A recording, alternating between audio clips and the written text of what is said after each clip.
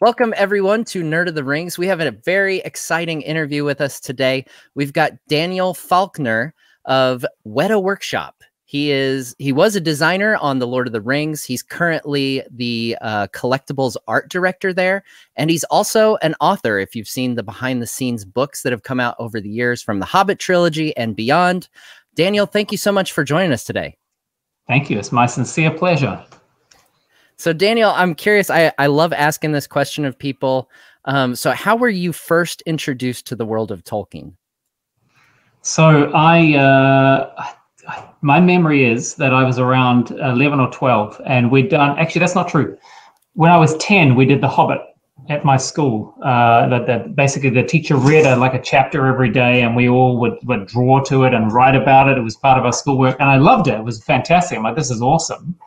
But then I remember when we finished that, my mother said to me, well, if you enjoyed that, there's this other book that you probably really like, which is kind of like a sequel to The Hobbit. It's called The Lord of the Rings. She handed me this vast tome that she had when she was a kid. And the cool thing was it was like dog-eared and there were pages falling out. And it was like this really well-loved object. Yeah. And so handing it to me, I don't know, there was a gravitas to it at that moment. And she knew me so well, being my mother. Of course, I loved it. So, and I devoured that thing over, I think it was a holiday break. And so we were traveling around the country as a family, going to visit relatives and that kind of stuff, hours in the car. And you're not supposed to read in the car because you get sick. Right. I tell my kids this all the time. Always stop reading in the car, you make yourself sick. But I did it. And so I did make myself sick, but I didn't care because I was just glued to that book. And as I'm reading it, we're driving through mountains and stuff like that, and gorgeous scenery and gorges and valleys and that sort of thing. And I'm in Middle Earth, I'm reading this book and I'm looking out the window and I'm like, oh, that's the Misty Mountains we're driving past right now as I'm in those chapters and stuff. So it was a very immersive experience for me reading that book at that age. And I was very lucky that my mother was an art teacher. She always had encouraged me to be imaginative and think about and draw things that I was imagining. So that world really came alive for me. And I guess coming out of that, it became a favorite for me. I loved it. I immediately went and found the Silmarillion when I was like 12 and I started reading that and got about, I got about 2 chapters and went, oh, this is hard. I love it, but I'm struggling with it. But I came back to it a couple of years later. And I think when I was about 13 or 14, I came back to it, read it again, and I got it. I really got it. All of those books I've reread multiple times in the years since because I think the thing about that world that I'm sure so many of us as fans can relate to is you read a fantasy book, it paints a picture of a world, you imagine it and you enjoy it. You can go back and read it again, and the next time you read it, you can go a little deeper and see things that you didn't catch the first time around. But with Tolkien's writing, you never bottom out. You can just keep finding more and more depth the more you read. And there are all these, thanks to Christopher Tolkien and other authors, there are these amazing books that just add further depth to that world that really plumb not only J.R.R. Tolkien's writing, but then his thought process and his influences. And you just keep going and keep going deeper. And, I'm worried next time I flip over a page, like a Balrog's going to jump out or something, right? Because I've gone too deep. But you can just keep going. I just fell completely in love with that world and became so immersed in it that it dominated my imagination for years, all through my formative years as a child and as a teen. And then, thank the Lord, thank the world. I've managed to make a career out of it because I don't know what else I'd be doing. Yeah. I'm not qualified for anything else. Oh, that's so good. I can, no kidding.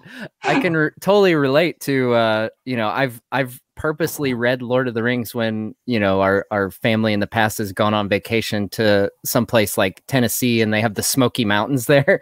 And I purposely will stop at a certain point in the book because I want to read parts of the Misty Mountains while I'm in the Smoky Mountains. Yes. It's so magical. It does put you in it, doesn't it? In a way, your imagination's powerful, but to actually be surrounded by it is something else. Yeah. And of course, you guys down there in New Zealand, obviously, are essentially surrounded by it, just being down there. That's what, the entire world has come to associate with how Middle Earth looks is New Zealand. It's funny, isn't it? It's weird. I guess because in many ways, and I suppose this is why it kind of worked. Well, for me anyway. Obviously, all our experiences are subjective, but it worked for me because I think New Zealand does look a lot like, and it shares a latitude with, Europe. Mm-hmm. It looks a lot like parts of Europe, but I guess because humans have lived here for less time, it's got a wilder quality to it. So I guess being a wilder version of Europe, well, that, to my mind, that is Middle Earth, right? Right. So certainly the way I imagine it. So yeah, it's true. You look out the window and go, wow, that looks like somewhere. And Peter Jackson was able to make full use of that in his exploration of the country. Absolutely. So tell us, obviously you had this wonderful foundation that was set up by your mother of, just this deep love of Tolkien. So take us from that point to your journey to working at Wētā. How did that come about? So I guess part of the whole thing with growing up with an art teacher as a parent and somebody who encourages you to dream and imagine, we lived in a quite a forested area. And so, outside my bedroom window was trees, and I could walk for a kilometer through the trees before I hit another house and stuff like that, go exploring. So was always encouraged to go out into that environment and imagine. And because I used to draw all the time, I'd come back and my mother would ask me things like, as we were on a walk, what do you think lives in the hole in that tree? Go back and draw it. And I go back into my room and draw some little weird creature that lived in there. So I grew up imagining alternate worlds, which set me on a path, although I was unaware at the time, towards the film and television industry. Yeah. And I think it was seeing behind the scenes documentaries for movies like the Star Wars movies and the Dark Crystal Labyrinth. And Jim Henson was a huge influence on me. And realizing, not only can you go and watch those movies and be transported to another world, but actually if you watch these behind the scenes documentaries, there are people who spend their lives making this stuff. And it's their job basically to take something that appears on the page in a script or a book and give it life and try and make it into something that you as an audience can experience and be immersed in. And so I think through my high school years, I started to realize, well, that would be an incredible thing to do as a job. And I actually went to university and studied biology first because I figured I can't do that as a job here in New Zealand. We're miles from anywhere. And then realized, no, I had my priorities switched because I was doing science I figured science would be my career, art would be my hobby. And then I was like, no, I've got it wrong. I need art to be my career, and I'm passionate about the science stuff, but I can read books in my own time, sort of thing. So I changed, went to art school instead, did a design degree, and in my final year of that design degree, which is more aimed towards advertising and print media and that kind of thing, but my tutors were understanding and flexible enough that they allowed me to sort of twist it towards film and television. I had imagined that I would probably come out of that course and have to go overseas to find work. I was looking at LA and the UK and that kind of stuff and thinking that's where I'd have to go. But in my final year of working in my design degree, I learned that there were actually companies in New Zealand making stuff. And at the time, the Hercules and Xena TV shows were being made. Oh, yeah. Really close to where I lived. And through somebody, a friend of a friend, somebody who knew my mother and, knew somebody who was working on it. And I was able to call them up and ask about the possibility of doing some work experience, which was a requirement of my degree. And as I understood later, the answer is usually no. Yeah. But for whatever reason, because I was very fortunate, the answer when I called them was yes. And so I spent a week with them in different departments, the art department, working with the set designer at one point, working in the costume department, just getting a little bit of a sample, like a chocolate box sort of taster sample of departments, and realized how cool it was. But what I also discovered was there was this company in Wellington doing the creatures for the show. And I'm like, wow, what? And so by chance, I happened to, again, another case of good fortune. I ran into Richard Taylor, and you've had him on your show. You know what a passionate guy he is. And that passion is very, and we just clicked immediately. Like I was this, 21-year-old, really, really green kid, just about to finish his design degree. But I monsters. I was just a nerd for creatures and film and television and that kind of stuff. Love Star Wars, all that sort of thing. And so he was there working on some creatures, and I just sort of, sidled up to him and got chatting, and we clicked. And he's like, well, why don't you, because he's a lovely man of the desert, he's like, well, why don't you come and hang out with us for a week and see if you like it? So I couldn't believe it. So I went to Wellington, spent a week at Wētā Workshop. They at the time had one designer and a couple of sculptors. They were mostly doing work for Hercules and Xena. They'd obviously done some of Peter Jackson's films at that point, but relatively small projects. And they were in a position where they were just about to start on a feature film version of King Kong, a new version of King Kong that Peter was going to direct. This was 1996. Yeah. And they realized that they needed to put together actually a team of designers rather than just have one guy. And so for me, it was a case of being in the right place at the right time. I was just about to graduate. I had kind of pushed my whole degree into drawing monsters and creatures and stuff like that. So I had the right stuff that they were looking for.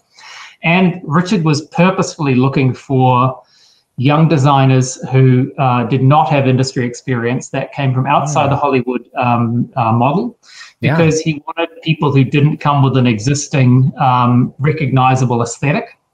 He wanted folks who didn't know any better, and so would try new stuff and do different things.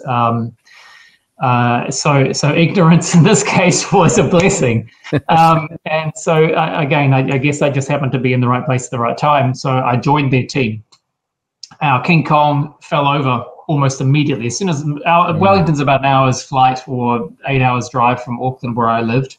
So I packed up all my stuff and moved down there, moved into a flat with some of the other guys, and started on King Kong. And as I was starting on it, they're like, oh, the movie's, Universal's pulled the plug. It's not going to get made now. It might come back. And it did. About 10 years later, it came back. But at the time, and I just moved there, and Richard's like, oh, I'm sorry, man, the work is now evaporated. But just stick around, because I'm sure we'll pick something else up. So don't go anywhere. We'd like to keep you.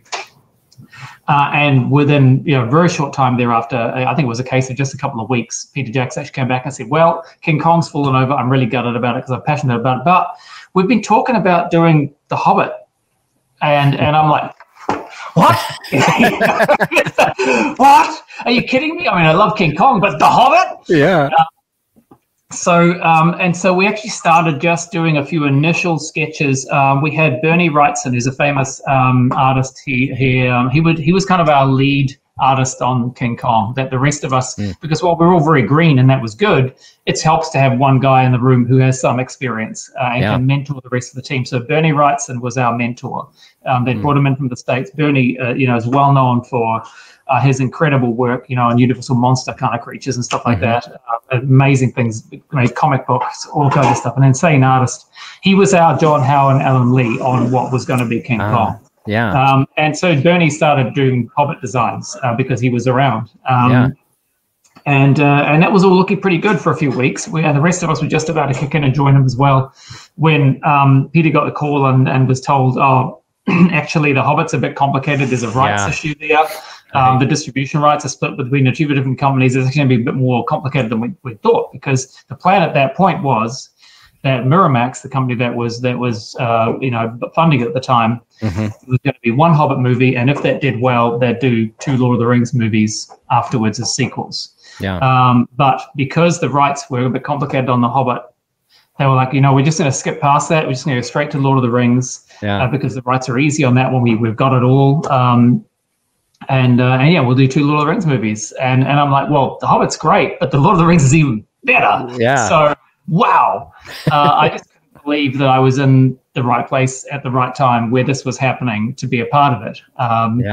And from then, it was really just a case of, oh, my goodness, how do we do this subject matter justice? Like how, when you've got something that personally for me, I was so in love with and revere so greatly, but then also knowing that the rest of the world does as well. And here we are, just a bunch of kids down in New Zealand, most of us almost no film or TV experience, and it lands in our lap this holy grail of projects. So it was both daunting, but then also hugely exciting because, we didn't know what we didn't know, right? We didn't know enough to be frightened as we should have been. And we had great leaders because Peter's very inspirational. Richard's profoundly inspirational, inspires enormous loyalty in his crew. He invested so much faith in us that I'm so thankful. This is a really long answer, but no, this is great. Yeah, the story. But one of the things that I think made it a little bit easier for us was we suggested to Pete that what it might be a good idea to do is just at the very beginning of the project, is grab a whole bunch of stuff and pull it together, bring in together all the visual materials that we could find for how other people had imagined this world in the past, so that we could at least get a look at what was done, what Peter responded to, what he didn't respond to, and that would help kind of guide us so that we knew what direction to head in with our own aesthetic explorations. And what immediately became apparent was that the artwork of John Howe and Alan Lee, also Ted Naismith, but we could only get two guys, and that was going to be John and Alan, kind of just jumped above almost everything else. And I think probably because they'd been illustrating the books for all the years, and many of us had read those books and grown up looking at those illustrations, had the calendars on our walls. Yeah. It's like the trinity of Tolkien illustrators there. Yeah. They really are. And so they're the worlds they imagined. That's what the Lord of the Rings smelled like. That's what it looked like. That's what it felt like to all of us. And so that became our, I guess, our style guide for what the world should be. And so then Peter was like, well, why don't we call those guys and see if they'll come down and lead our team? Which, again, as I mentioned before, having Bernie Wrightson as we began on King Kong was hugely important to us. I think because we were so green, having these guys actually come who were experienced illustrators but weren't necessarily film industry people. So again, they had a freshness there, but they had the experience. And John in particular has a tremendous knowledge of medieval history and weaponry and armor and that kind of stuff. So he was, both those gentlemen were amazingly powerful engines of creativity, but also knowledge and teaching for the rest of us. Because we're all kids, we didn't know. Yeah. We started drawing armor. The first armor that I or any of my colleagues started drawing was stuff that looked like was out of the Dungeons and Dragons source books, because that's what we'd grown up reading. Right. And that's what we thought armor looked like. And so when John and Alan came in and just worked with us, and John's like, well, why are you drawing it that way? I'm like, well, that's the way I imagine it. He says, yeah, but you need to understand how armor works in order to be able to draw and design armor correctly.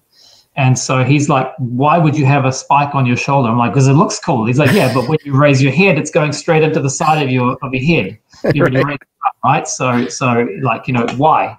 Yeah. So that what that really did, and coupled with the fact that Peter's philosophy for the films was, don't look at fantasy for reference, look at history, look at historical epics like Braveheart and Rob Roy and that kind of stuff. That's our benchmark because we need to ground this world in a reality.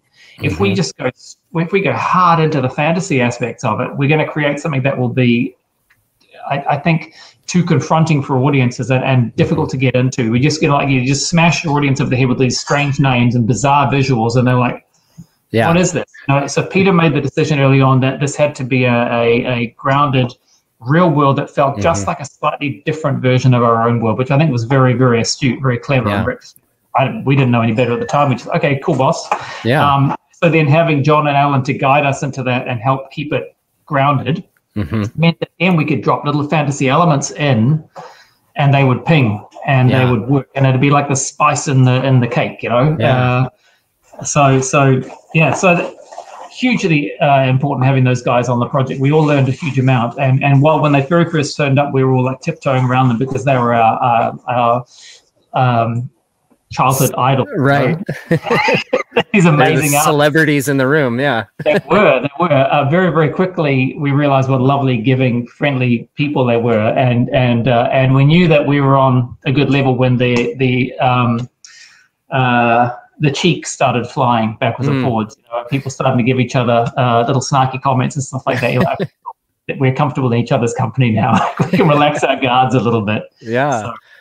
So I found myself in a tremendous family, supported by amazing artists, amazingly inspiring people, and learned just a huge amount. But every day, as a Tolkien nerd, I was pinching myself going, I cannot believe I'm here. Yeah. It was a dream come true to work on that project. Absolutely. Yeah.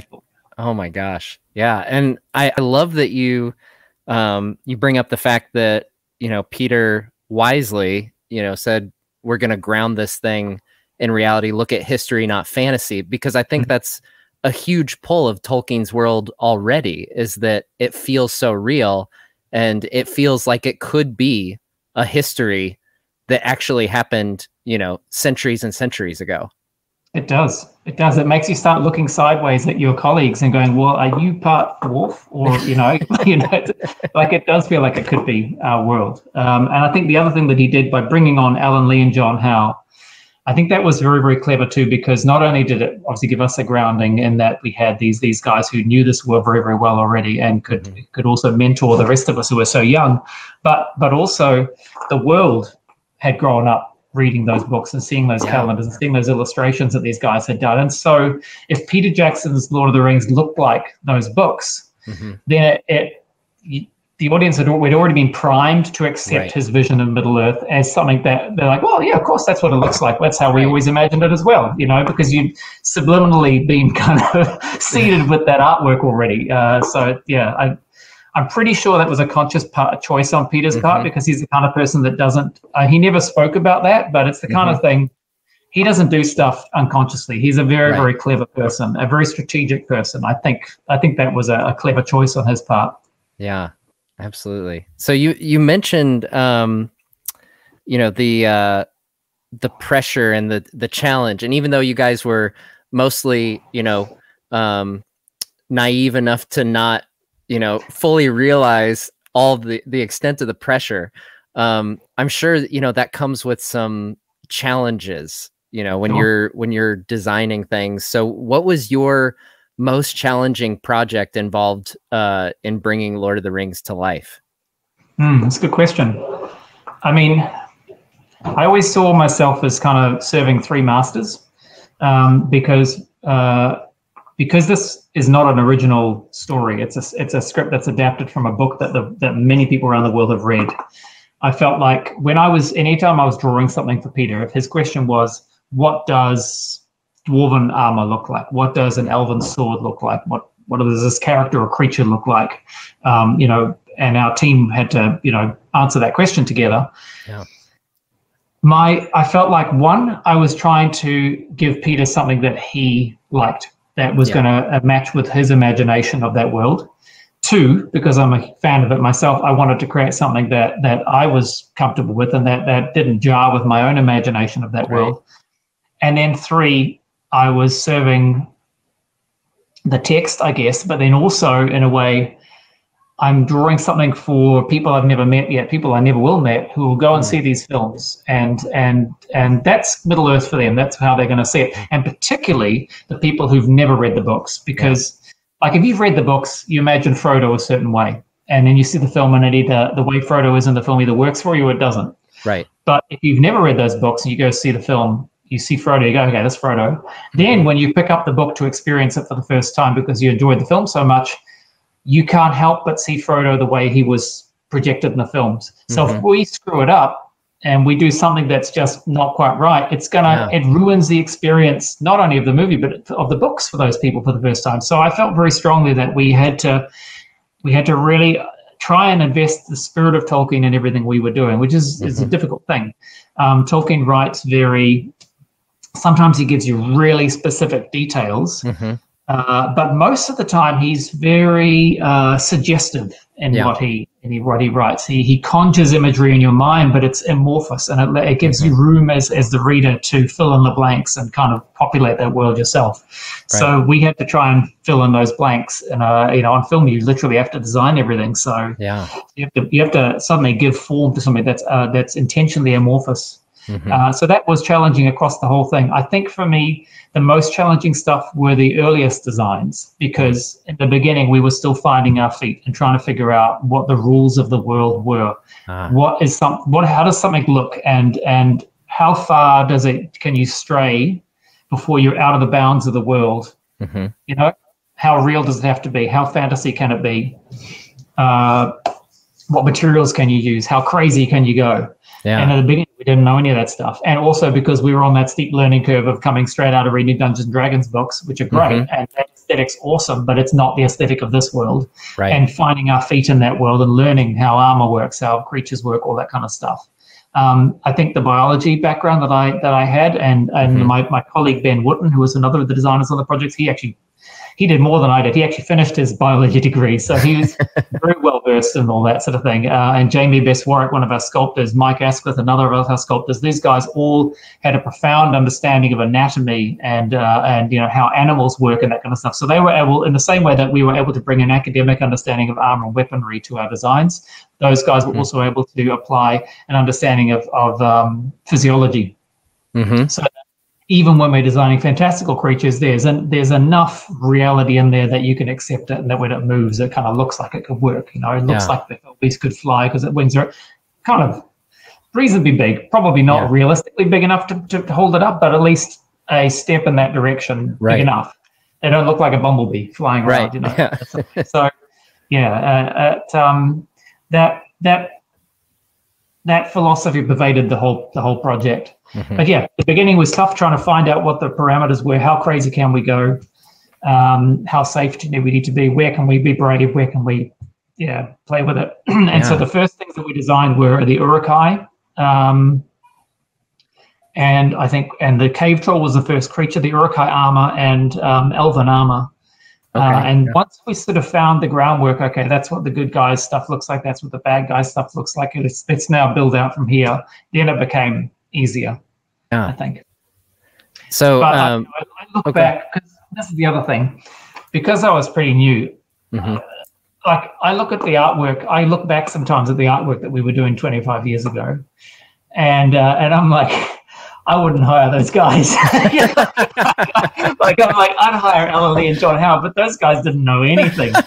Look at those drawings. I'm like, oh man, that's such a bad drawing. I can't believe I did that.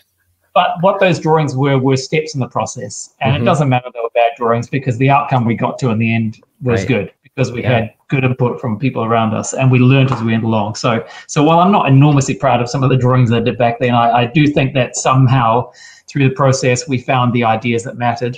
And because we're working with amazingly talented craftspeople, amazing leather workers and armor makers and creature creators and that sort of stuff, the work at every stage rose and got better and better and better. So you might do a crappy drawing, but it's got a good idea in there, but you hand it off to somebody who turns it into something that is a true work of art, and then it ends up on screen. So no one thing was ever one person's own project at all. Everybody contributed, and it got stronger and stronger as it went along. That was amazingly gratifying, and I'm so thankful for that, because if it looked exactly what I drew, Now, I'm curious, you mentioned earlier that before they were originally going to make King Kong back in '95, the Wētā team was really small. So what was the number of employees there when you kind of started there to go, for King Kong that fell through, and then compare that to today? What is it up to today? So we were all contractors. So the size of the company varied a little bit depending on what the work was. But when I started there, I think there was between a dozen and 20 people at Wētā Workshop. Now, our sister company, Wētā Digital, who do all the digital effects, they're actually a separate company on very good terms, of course, and we share a name, but they are a separate company with their own management structure and everything. They were a little bit larger. And of course, they grew to be very, very large through Lord of the Rings. They were in the thousands, sort of thing, and they even have since become bigger on projects as well. Wow. But at the workshop, we were like a dozen, 20 people, and we had to increase. I think we ended up with somewhere between 150 and 200 people in the workshop itself, and then dozens, perhaps even 100 more, actually out on set managing the stuff that we would make the stuff, and then we'd ship it to those guys. They'd take it out to the set and on location and be using it out there as well. So the company grew very, very quickly, and it's great. A testament to Richard Taylor and Tanya Roger, who created the company and managed it through that time, that they were able to keep it all working and actually they'd never done anything on this scale before. Nobody in our experience had. This is akin to doing a Star Wars movie, right? But nobody here in New Zealand had ever done a Star Wars movie. Right. So we, as I say, we didn't know what we didn't know. And everybody was so young. Like, as I say, our design team, most of us were in our early 20s. We had maybe a couple of guys who were closer to 30 or maybe just over 30. Thank goodness we had Alan and John Howe with some experience there to help guide us. But like Richard and Tanya were, I think, on Lord of the Rings, they must have been like 31, 32, and they're running this massive thing. Pretty extraordinary. Still amazed that it all came out the way it did. And with enormous pressure. This is the other thing about Richard and Tanya running Wētā, is the enormous pressures they were under from the studios back in the States, who were obviously spending big money, and were like, well, who are these guys down in New Zealand, Midland? We've never heard of this company before, and we're giving them money and trusting they're going to come with deliver us a nice result. They obviously were looking very, very closely. You know, you had your Harvey Weinsteins, looking over your shoulder. That's pretty scary stuff. We all, stuff certainly come out about what the kind of guy he was. That was, we certainly experienced a little bit of that at that mob-like mentality that sort of pervaded there. Thankfully, that's not the kind of person that Peter Jackson is. It's not the kind of person that Rich Taylor is. And once the projects really got going and we ended up working with New Line too, we had nothing but good experiences. But I think in the beginning, that pressure must have been immense, on the company and on Richard and Tanya. And they shielded the rest of us from that. So all we had to worry about was, how cool can this elf look? And not, am I going to lose my company tomorrow because I've got this massive studio entity looming over me, watching everything I do, ready to pounce if they think we're doing anything wrong. So, Wow. So I absolutely love asking this question to people involved. I think one of the most humorous ones I've had so far is John Rhys-Davies. So the question is, really? At what point did you realize Lord of the Rings was something special? And John told the story of how he kind of wasn't feeling the idea of being down in New Zealand for such a long time. And so he was all prepared to like go down and just say, this isn't going to work. And then he walked around Wētā Workshop and just kind of cursed to himself, like, I just walked in and everyone is making the most incredible stuff in every single department. And he just absolutely could not say no at that point. Like he knew that there was something. And like he even talked about a press conference where he said that it was going to be bigger than the new Star Wars, which was the prequels at that time. And, I guess caused Peter a little bit of stress making such a bold claim that early, but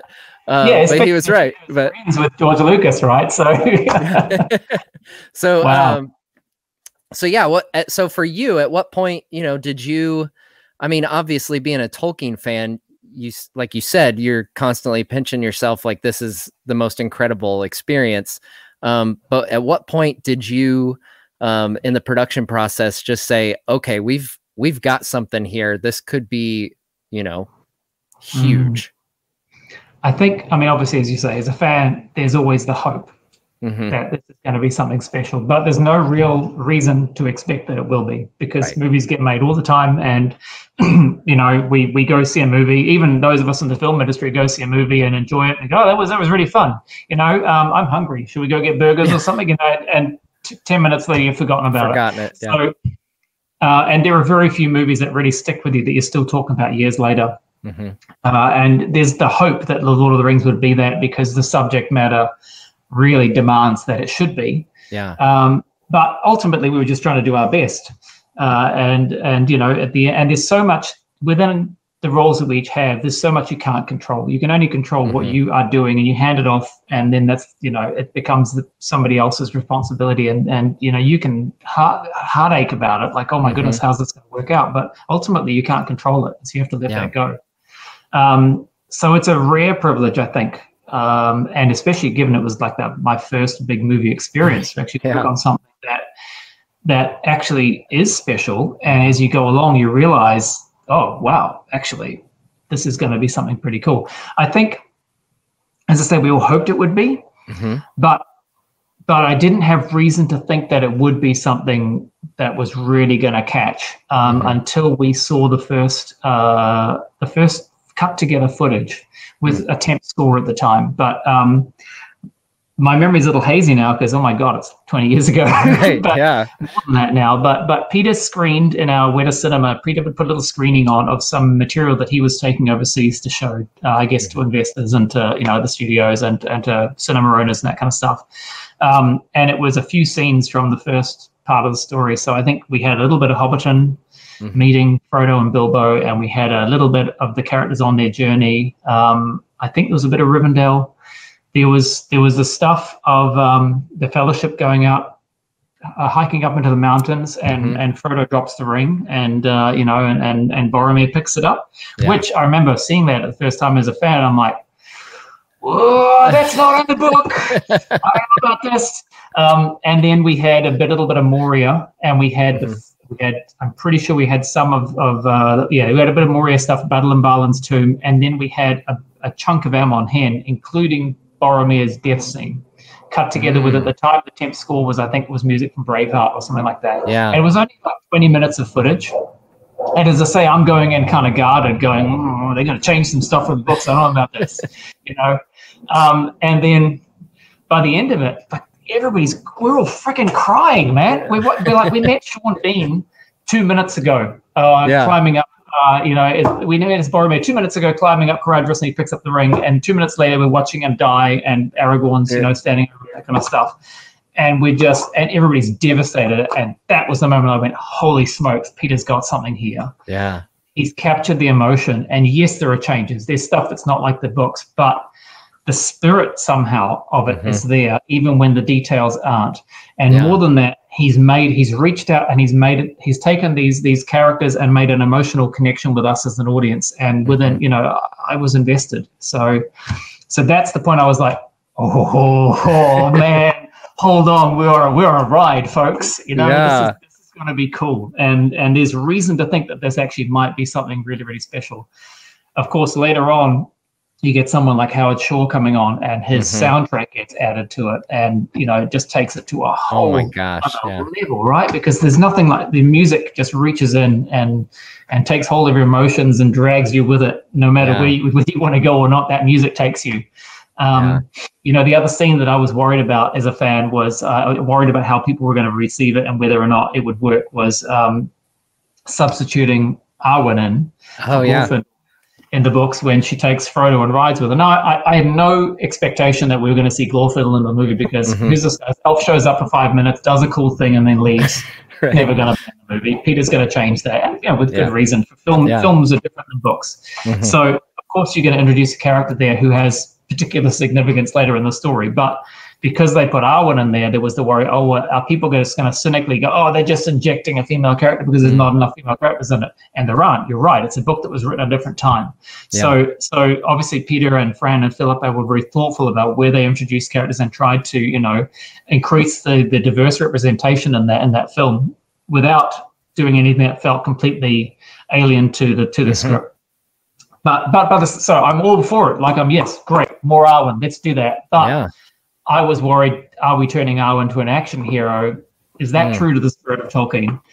But I'm in the cinema watching that scene where she takes Frodo and she jumps on the horse and rides, and the music swells and the racer behind her. I'm like, and again, because I'm blub easily, I'm crying watching, like, I love this so much. And so again, those are the moments of like, okay, I'm a believer, you've got me. I'm hooked. I'm working on this, but I'm also your biggest fan. Right.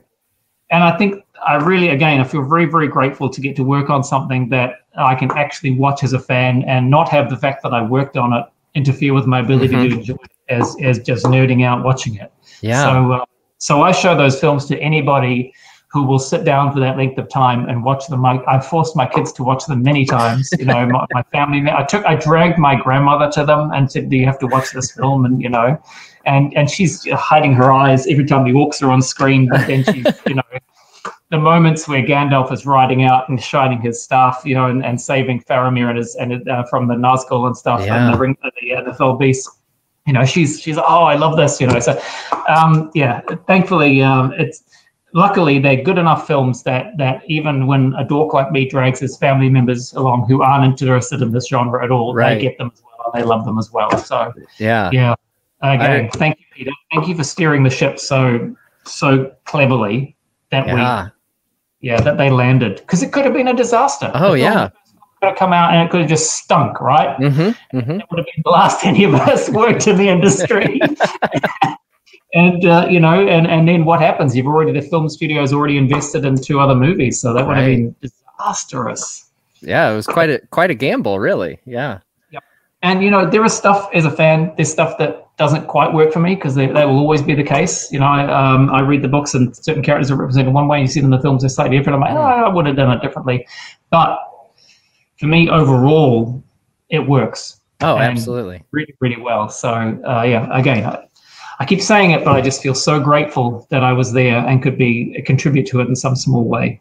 Oh my gosh, yeah, I totally relate to dragging people to go see the films, because I was one of those that you speak of that was introduced to this world through the films. Oh, really? Yeah, so I saw Fellowship on DVD, and then a couple months later, Two Towers came out in theaters, and right after seeing Two Towers, I went out and bought the books and read through them, you know, before seeing Return of the King. And so Return of the King was the one I was most worried about, because at that point I was all bought in, and I was like, oh my God, I hope they stick the landing. And by golly, like, you guys stuck the landing. And then from that point on, any relative or friend who was like, oh yeah, you know, I've seen the first 2, any interest in seeing it, I was like, let's go to the theater right now. Let's go. And I took so many random groups of people that are like, okay, I guess I'll go. It's like, yeah, let's go. Awesome. So I'm really curious, since you said, you know, you're such a book nerd and that you had things very particular in mind. So what's an example of one that ended up different than how you had imagined it? Gosh, that's a good question. There were some. Just trying to remember what they were. I think early on, I imagined the elves as being a little bit more fey than they ended up being. So I think early on, I was pushing for a lot more like natural fibers and stuff like that, like clothes that looked like they were, you know, rough spun wool, or had plant-based stuff woven through them. Because I think that's my aesthetic tends to run a little bit more, a little bit more fantasy, maybe a little bit more. I think because growing up as a Henson's fan, you know, I'm a little bit Dark Crystal, a little bit Labyrinth, that kind of stuff. So I think I probably imagined the first drawings I was doing for the elves were a little bit more woodsy, and they end up becoming a little bit less of that. There's a lot more, you know, velvet and more processed fabrics and that kind of stuff, and they're a little less like running through the forest, and a little bit more sort of drifting through their architecture. You know, it's slightly different. So that's probably the thing that where I had to pivot a little bit. But the one thing that was easy was that I think everybody agreed that when we were looking for real world influences for these imaginary cultures, that natural flowing shapes, you know, things like the Art Nouveau movement, were good touchstones for us to use to try and establish, you know, iconography that was particular to certain races, particularly the elves, for example, you know, very, very much grounded in that kind of thing. And that was so while they weren't quite as fey or Tinkerbellish as perhaps I had already imagined, there was not much of a transition to land where they finally did land. And the nice thing with the elves is because you've got multiple different groups of them, you can kind of, that becomes a scale that you can slide and move. And when we get to the Hobbit, they are a little bit more of that. The Mirkwood elves are a little bit more of that than perhaps the Rivendell elves and stuff, you know, might be. So that's what I was thinking in some of the behind the scenes books that you did. I noticed some of the, you know, looking through the concept art, there was a lot more of a that woodsy feel to the Mirkwood elves in the Hobbit. And that's partly also because, and I'm sure this is something we'll talk about more later on, but that, you know, the aesthetic of the Hobbit's a little bit different too to Lord of the Rings, partly because of, I guess, the difference in Peter as a filmmaker by that point, and also just the nature of the book is a little bit different too. So that we gave ourselves license to be a little bit more, a little bit less hyper realistic in that one than perhaps we were, a little less grounded than we were in the Lord of the Rings. It's a wee bit more whimsical. Yeah. So the elves in some way, were, I suppose, that for me. Yeah. Cool. But, you know, they worked out cool. So I'm absolutely. I'm happy with the way they turned out. They weren't how I first imagined, but they look cool. Yeah. So we talked a little bit about, kind of the challenges you faced early on in, designing. So what, at the end of the day, what, looking back, is your favorite of, whether it's creature, character, of your design work on really any of the films, Lord of the Rings or The Hobbit? What's the one you point to and say like, oh, I just love this piece? Hands down, the Ents. That was it's a Treebeard for me, because I always love those characters. Again, they're slightly more fey and whimsical than a lot of the other elements in Lord of the Rings. They come out of left field and everybody's kind of surprised by them. Nobody more than Saruman.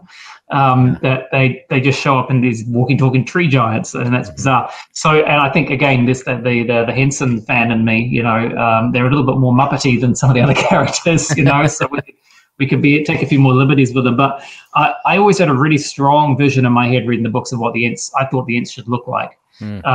And that was one of the things that we sat down as a group and started drawing Ents. That was one of the few times, most of the time, Peter had an idea in his mind about how he wanted something to look, and he would guide us. But the Ents, he's like, I have no idea. Show me something. Let's see if we. And there was a lot of concern, how are we going to make these things look? Because if we looked at previous illustrations that have been done, a lot of the time they were just, greenish men. Green people, yeah. Twigs sticking off them. Or they looked like walking celery sticks. That was the other thing that you saw sometimes in drawings. And none of those really excited Peter. So he was a bit worried that these were characters that were going to be quite challenging. Yeah. I drew a really rough drawing of Treebeard, as I'd imagined him when I was reading the books. And Peter said, look, I actually kind of like that. So so that then became a design direction for us early on with them. And then I was very lucky I got to play and draw walking, talking tree men for a number of weeks. And that was probably the most fun time on the project. It was just, drawing these cool, weird little wee bearded characters and basing them all on different types of trees. That was tremendously fun. So then following that through, this Treebeard we ended up making as a gigantic puppet that could interact with the actors. So I got to be part of that process and actually sculpted, smaller study maquettes, and then, was involved in sculpting the big one. That was huge fun, really, really fun. Probably, as I say, my favorite times on the project were working on that. Having said that, because they were that little bit more whimsical and weird and Muppety looking, there were a lot of people looking at them going, dunno. Yeah. Is this going to work? And the puppet looked cool, but thank goodness the folks at our sister company, Wētā Digital, did an amazing job of then taking these rather whimsical characters and making them move and actually getting them to work and putting them in a scene believably, so you could actually honestly look at them and go, oh yeah, that character's there, and it's not just a special effect. And then of course John Rhys Davies' beautiful vocal performance as Treebeard. Right up to the last moment, there was the worry, oh my God, is this actually just going to be, are these guys just going to get laughed off the screen, or will they work? And it's doubly difficult because of the way Tolkien writes them in his books. Yeah. They're kind of weird, and they kind of overstay their welcome a little bit. They really slow to talk and take a long time to make a point. You're like, well, that's not usually good in cinema. Right. Yeah, John Rhys Davies actually made the same point when we talked about Treebeard a little bit. Yeah, he said, how he has these really long pauses and everything's really drawn out. And if you actually, truly adapted that, people would get bored out of their minds because it would take way too long. Yeah, but somehow, again, it comes down to the writing. Trusting the source material, which is something I hear Philippa Boyens, one of the writers on the project, talking a lot about, is trusting Tolkien and, just doing stuff because that's the way he wrote it. And he was a clever guy. And then, as I say, Peter's direction, all the other elements that came to bear on it, and especially the work that the folks at Wētā Digital did, the animators, the creature builders, who, I could draw something, I can sculpt something, but those guys made it move, made it real. And right up to the last minute, I was worried, is this going to work? And then when you see the character walk on screen, you see him squishly walk, and they start some of the conversations with Merry and Pip, and you're like, oh, thank God. It worked. It's okay. Yeah, so that was both my greatest joy on the films, but also probably one of my biggest anxieties, because if it didn't work, everybody's going to like, well, who drew that? Who was the idiot that thought that was a good idea? So lucky. Yeah, it all worked out. Yeah, they look absolutely fantastic. I think, there's a lot of people who, Treebeard is one of, if not their favorite character. He is for me, man, because he's like, he speaks to the trees. He's the Lorax of those movies. He gives a voice to an entity that doesn't have a voice, which is nature, and I love that. And it's so powerful. Those moments in the book, and then again in the film, man, I'm jumping up and down on my seat at the cinema when I watch that bit when the Ents storm Isengard and again you've got Howard Shore's music just soaring. The March of the Ents. Oh my gosh, it's so good. I want more Ents. Yeah. So obviously through your work with the behind the scenes books, we've gotten to see a lot of concept art from the films, from especially the Chronicles books, the Hobbit Chronicles books, which are amazing. The set of 6. Are there any and I don't know how much of this you would have seen, but are there things that were filmed, or whether deleted scenes, unreleased things that you've seen that you would just love for the world to see? I know with the most recent 4K set that came out, they finally included the Can film reel, which had a lot of the footage that you were talking about. It sounded very similar, so it might be the same reel. I think it's the same thing. Yeah. So that was the first time we had seen that, and there was like alternate lines and a couple glimpses at shots that I had never seen, and after watching all the appendices and everything, I'm like getting my mind blown by footage that's 20 years old. So is there anything that you can think of that that maybe the world hasn't seen that who knows, maybe we get on a future release someday? Yeah, there's tons, man, because Peter filmed so much material, and we designed so much material, and because the films were being rewritten as we were designing, you design something and then the screen would change, and that's not in the movie anymore. So there's a huge amount of material still. Obviously the books, and that's one of the purposes of those books. That's why I put my hand up to be involved writing the behind the scenes art books for The Hobbit. Yeah. I didn't get to do them for The Lord of the Rings, but we collaborated very, very closely with some lovely folks at HarperCollins who did. Chris Smith was worked on those, and wrote the Weapons and Warfare book.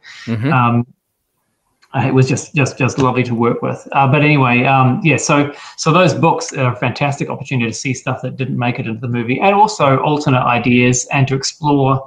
I think it's one of my favorite things about concept art books is you get to see, in the really good concept art books, you get to see the process and see where the ideas folded and evolved and moved and changed, and it became what we saw on screen. They don't just appear out of nowhere. They grow, and multiple people have input into it before they become what you see.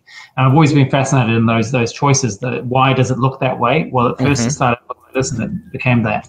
So there's tons of that sort of stuff, which is great. But Peter filmed a huge amount of material, alternate takes, scenes that then he had thoughts. Actually, well, it doesn't really work. And there's also stuff that when the Lord of the Rings was going to be 2 films.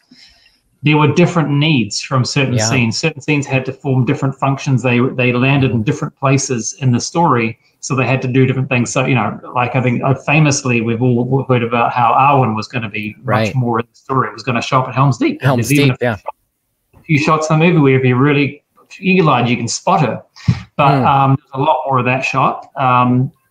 Again, I love it that in the end they trusted the books and brought it and made the choice not to do that and bring it back to closer to what Tolkien had written, which is just that was the right choice. But like there are scenes that I hope you guys get to see one day. There was a whole bunch of stuff that was shot of the orcs and Moria chasing the Fellowship, and Aragorn leads the Fellowship down into Lothlorien, and they meet Haldir and get taken up into the flats and given sanctuary. But there's stuff shot. There was footage of the orcs trying to get into Moria, and not Moria. Sorry, I beg your pardon. Lorien? The orcs Lothlorien, thank you. Yeah. And so they're running around in the trees and the elves are picking them off. I mean, there was stuff shot of that. I hope one day you guys get to see that. I don't know if this has been released or not, but there's the stuff where for a while there was the notion of, well, we need to have Sauron show up at the Black Gate at the end, and fight Aragorn, which again, I'm glad that didn't end up in the movie because it makes no sense. But I can understand from a filmmaking point of view why there was the impetus to try and explore that idea, because that's traditionally more of how you'd have a film work out, with the hero fighting the big bad guy at the end. Of course, in the final movie, it was a big troll that he fights, but at some point it was going to literally be some kind of version of Sauron. And part of that was there was exploration of actually making him look where he puts on the guise of Anatar. He actually looks beautiful, and almost, he looks like a Maiar, right? A beautiful Maiar spirit, which again, he shouldn't be able to do at that point in the story. So I'm glad that didn't happen. But it's cool stuff. Have they ever released, I can't remember if they've ever shown much, there's probably some in the behind-the-scenes documentary footage of the original version of the Witch King and Éowyn fighting, because originally, the way it's described in the book, the Witch King shows up and he's in armor, and he has this tall helmet, tower-like helmet with a little narrow slit in it. Actually, I think in the book he's described as just having the crown and there's nothing. But anyway, we had him. He showed up in armor and he has this big mace that he fights with.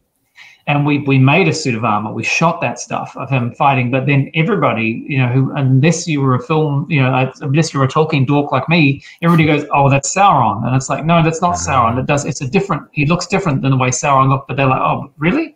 So Peter wisely went, "No, we need to make the Witch King actually look like the way people remember the Witch King looking." And so he made him look much more like the way we see the Black Riders looking, where he's in the black cowl, and it's just the big war mask that goes over. And instead of a mace, because Sauron carries a mace in the prologue sequence, so instead of giving the Witch King a mace again, he's like, well, let's give him a different kind of weapon. He gives him this ridiculously huge flail.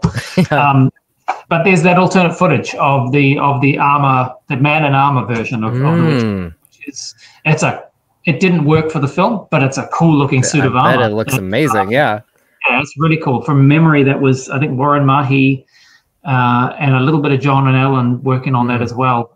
It's a cool looking suit of armor. So I'd love for somebody to see that one day. Oh yeah. Eventually the stuff's going to get seen. It's too valuable for it not to get seen. So someday, it wasn't for the 20th. Maybe we can hold our hope for the 25th anniversary. That's what I'm hoping. I actually, just in jest, I'd say kind of in jest, but I was pretty serious about it too.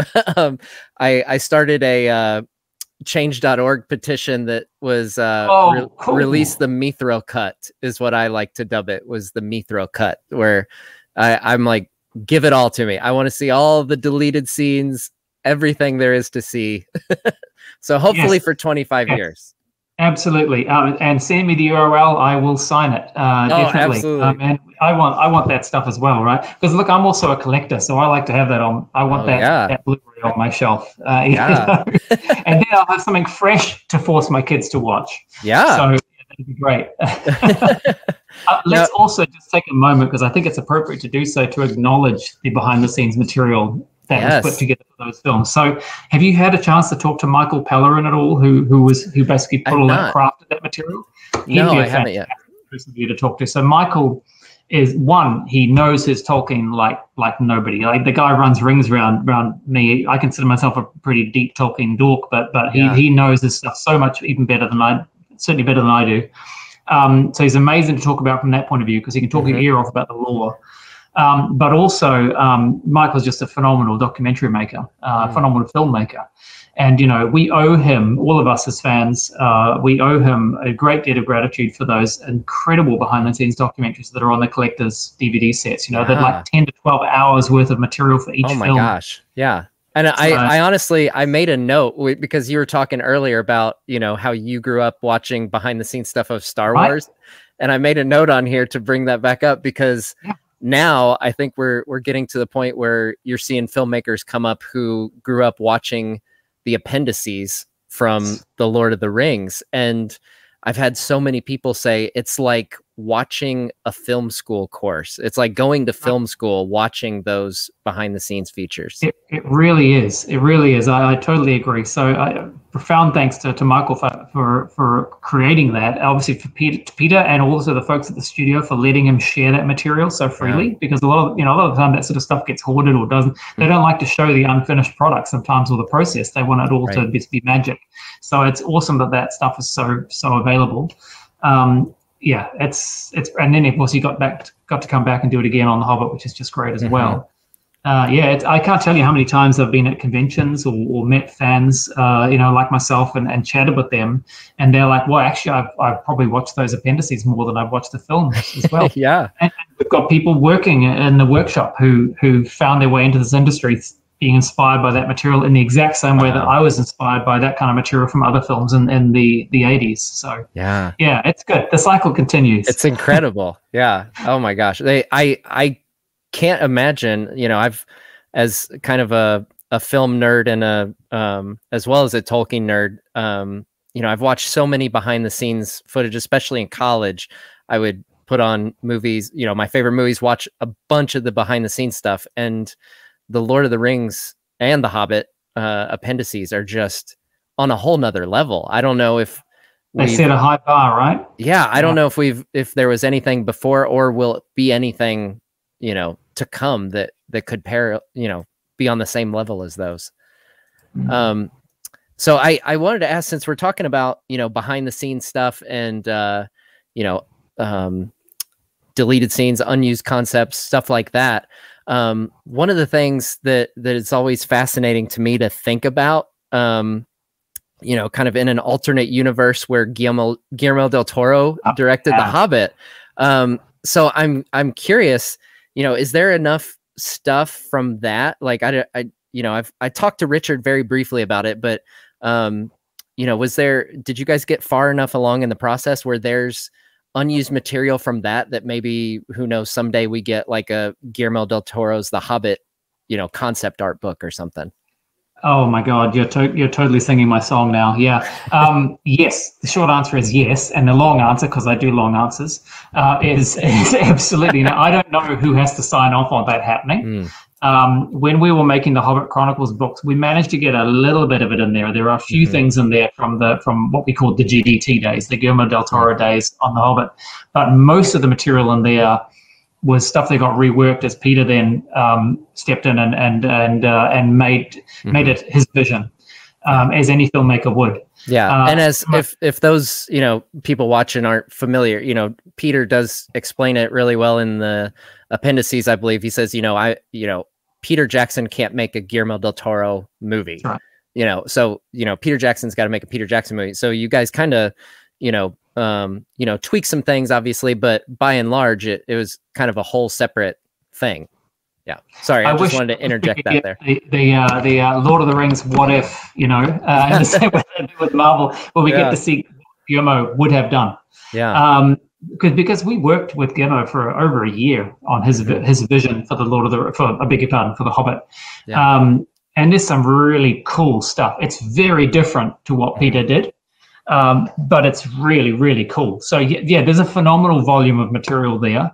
And also because he had other artists working on it as well. A lot of the artists that are working on Guillermo's version of The Hobbit did not then stay and work on the Peter's version. So there's a huge amount of work done. Mike Mignola, I don't know if any of your listeners know Hellboy, you'd know who Mike Mignola is. He did a bunch of work on it. Francesco Ruiz, Oscar Ciccione. There's a whole bunch of artists who anybody who knows Guillermo del Toro's career would probably recognize having worked on his other films. Really, really hot artists working at the top of their game, who did some phenomenal work. Wayne Barlow was another one who was on it for a while with us. It was a great honor to get to work with those guys and meet them. They did some amazing work. And then you'll also see work from Wētā artists and from John and Alan that's totally different to the stuff you see in Peter's films. I don't know. I don't know who gets to sign off on whether that happens one day. I have no idea. But man, I want to see that. And yes, I would totally do the the Hobbit Chronicles book, addendum that has book 7. Oh man, it'd be great.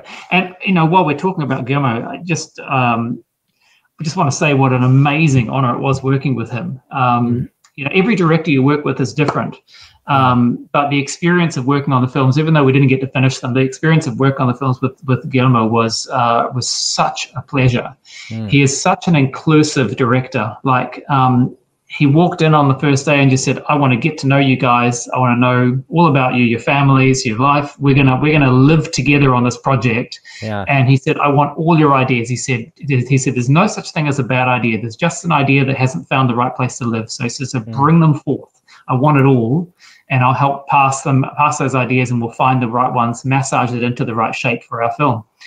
So he was incredibly inclusive. He took us all out. I think it was like the second week that he was on the project. He took us all out to dinner and got a bunch of folks frightfully drunk. But that was very funny, actually. But again, he's like, "I want to get to know you guys, so let's see you all with your guard down." But that's the kind of, he's very gregarious, very, very giving, very generous man. So I was really sad that we didn't get to finish the films with him. Of course, I'm thrilled that we got to actually make Peter's vision of The Hobbit. That's wonderful. But I'm greedy, and I would love to somehow see Guillermo's version as well, just so I can have both, right? And if that can't happen, then yes, I hope that at some point maybe we can see an art book or something which has all that content in it, because there's, as I say, there's vast troves of material. Goblin Town was crazy. Like, if you think Peter's Goblin Town was nuts, man, you got nothing on what Guillermo had in mind. It was huge what he was going to do with that part of the films. So yeah, it was nuts. There's tons of stuff there to share. Yeah, I just remember, when it was announced that he was going to direct it, I had already, really enjoyed Pan's Labyrinth was the film that I discovered Guillermo del Toro, and then of course then I afterwards learned, like, oh, he also did Hellboy, and it kind of grew from there. But because The Hobbit had such an kind of an interesting, with the rights issues and everything, it kind of had an interesting path to finally being created. We had all this time as fans to like imagine, like, oh, what's this guy gonna do with Middle Earth? What are the wargs gonna look like? What's this gonna look like? What's the Battle of Five Armies gonna look like? And so yeah, I tell people that my favorite film never made is the Guillermo del Toro Hobbit, because I just desperately want to see it. And it's kind of, at this point, my favorite book never written is the behind the scenes of Guillermo del Toro's Hobbit. I hope it can happen someday. I really do. Time sometimes, people's attitudes on things or concerns about things, and obviously the marketing concerns about stuff change. And so things that maybe couldn't happen at a particular time for whatever reason, suddenly those reasons go away and somebody thinks it's a good idea later on. So here's hoping. Sign me up, man. I'd love to be involved if that ever happens. And also it'd be a lovely opportunity to reconnect with all those folks that we work with, those, because The Hobbit is 10 years ago now too, right? Nearly. I think next year. Oh no, it's this year. 10 years for The Hobbit. So it'd be nice to reconnect with those artists again and call them up and ask them to cast their minds back and think about this stuff. Yeah, it was pretty cool.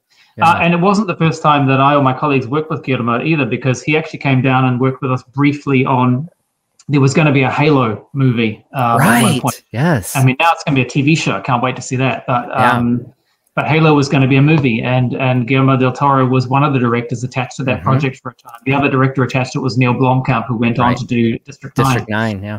But yeah, again, there's an art book to be made of Guillermo's Halo someday. Maybe. Who knows? That's another one. So you're totally speaking my jam right now, because in my college days, I, played Halo. I can't even tell you how many hours I played that game in my dorm room. And when I saw, Wētā sharing, it was when you guys made like a warthog, a functioning warthog. I saw a video of it driving around the parking lot down there at Wētā, and saw, the blaster rifle and everything. And I'm like, oh my gosh, these guys did it. Like, that is exactly what it needs to look like. That looks incredible. It looked exactly how I would have thought it should look like. Now, I didn't know the Halo universe when we started working on that. I was aware of it, but I hadn't delved into it in the same way they had with the Lord of the Rings or whatever. So in order to try and become an overnight expert, that required, the only way to do that is to do a lot of video gaming, right? Oh yeah, for sure. So I and my colleagues, we had a little LAN set up, and you know, we would be designing, and then what's 1 o'clock's lunchtime. So instead of going outside and getting something to eat or some fresh air or some sunlight, like a sensible person would be, we'd just like jump on and start shooting each other on and Halo. I was shocking, and I just got owned every time. I was just the total noob, but it was still fun. Oh man. So you know, obviously we talked a lot about behind the scenes stuff. I mentioned it earlier, but you know, you obviously wrote this 6-volume set, Hobbit Chronicles. They're absolutely amazing behind the scenes books. Thank you. You know, I would compare it, you know, this is kind of like the book equivalent of, you know, what you would kind of get in the appendices on the DVD. Obviously it's different material and everything. Specifically, I love, you know, this is one of the ones that I look at the most because it has kind of backstories. You know, it has interviews with the actors that played the different dwarves, and you get a lot of insight into their characters that you don't necessarily get because, I mean, gosh, there's 13 of them. You know, you can't, you know, have this fully fleshed out backstory for every single one of them, but there's so much, you know, you read from Jed Brophy, like what, you know, Nori's backstory is and his family situation and stuff. And you actually see some of these things in the films. Like if you look in the background, right? Yeah. Like, yeah, in small ways, you know, that if I hadn't read this, I might not have picked up on it.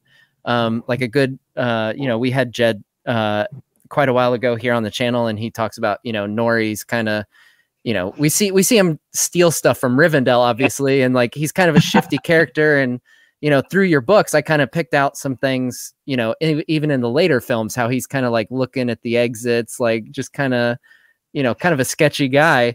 So yeah, these books have really given me an even deeper appreciation for the Hobbit films, and I feel like they really add a lot, you know, to those films. And so the big question is, you know, how did these books come about, and how did you get attached to write these?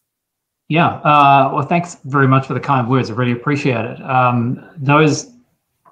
think on the Lord of the Rings, there was so much written about the filmmaking process, and you know, there's so much has been said about it, and we have those amazing appendices, but there's nothing like getting to tell your own story. And when I'm sitting in the design room with my colleagues, you know, we're in a group, we design as a group, we're talking all the time.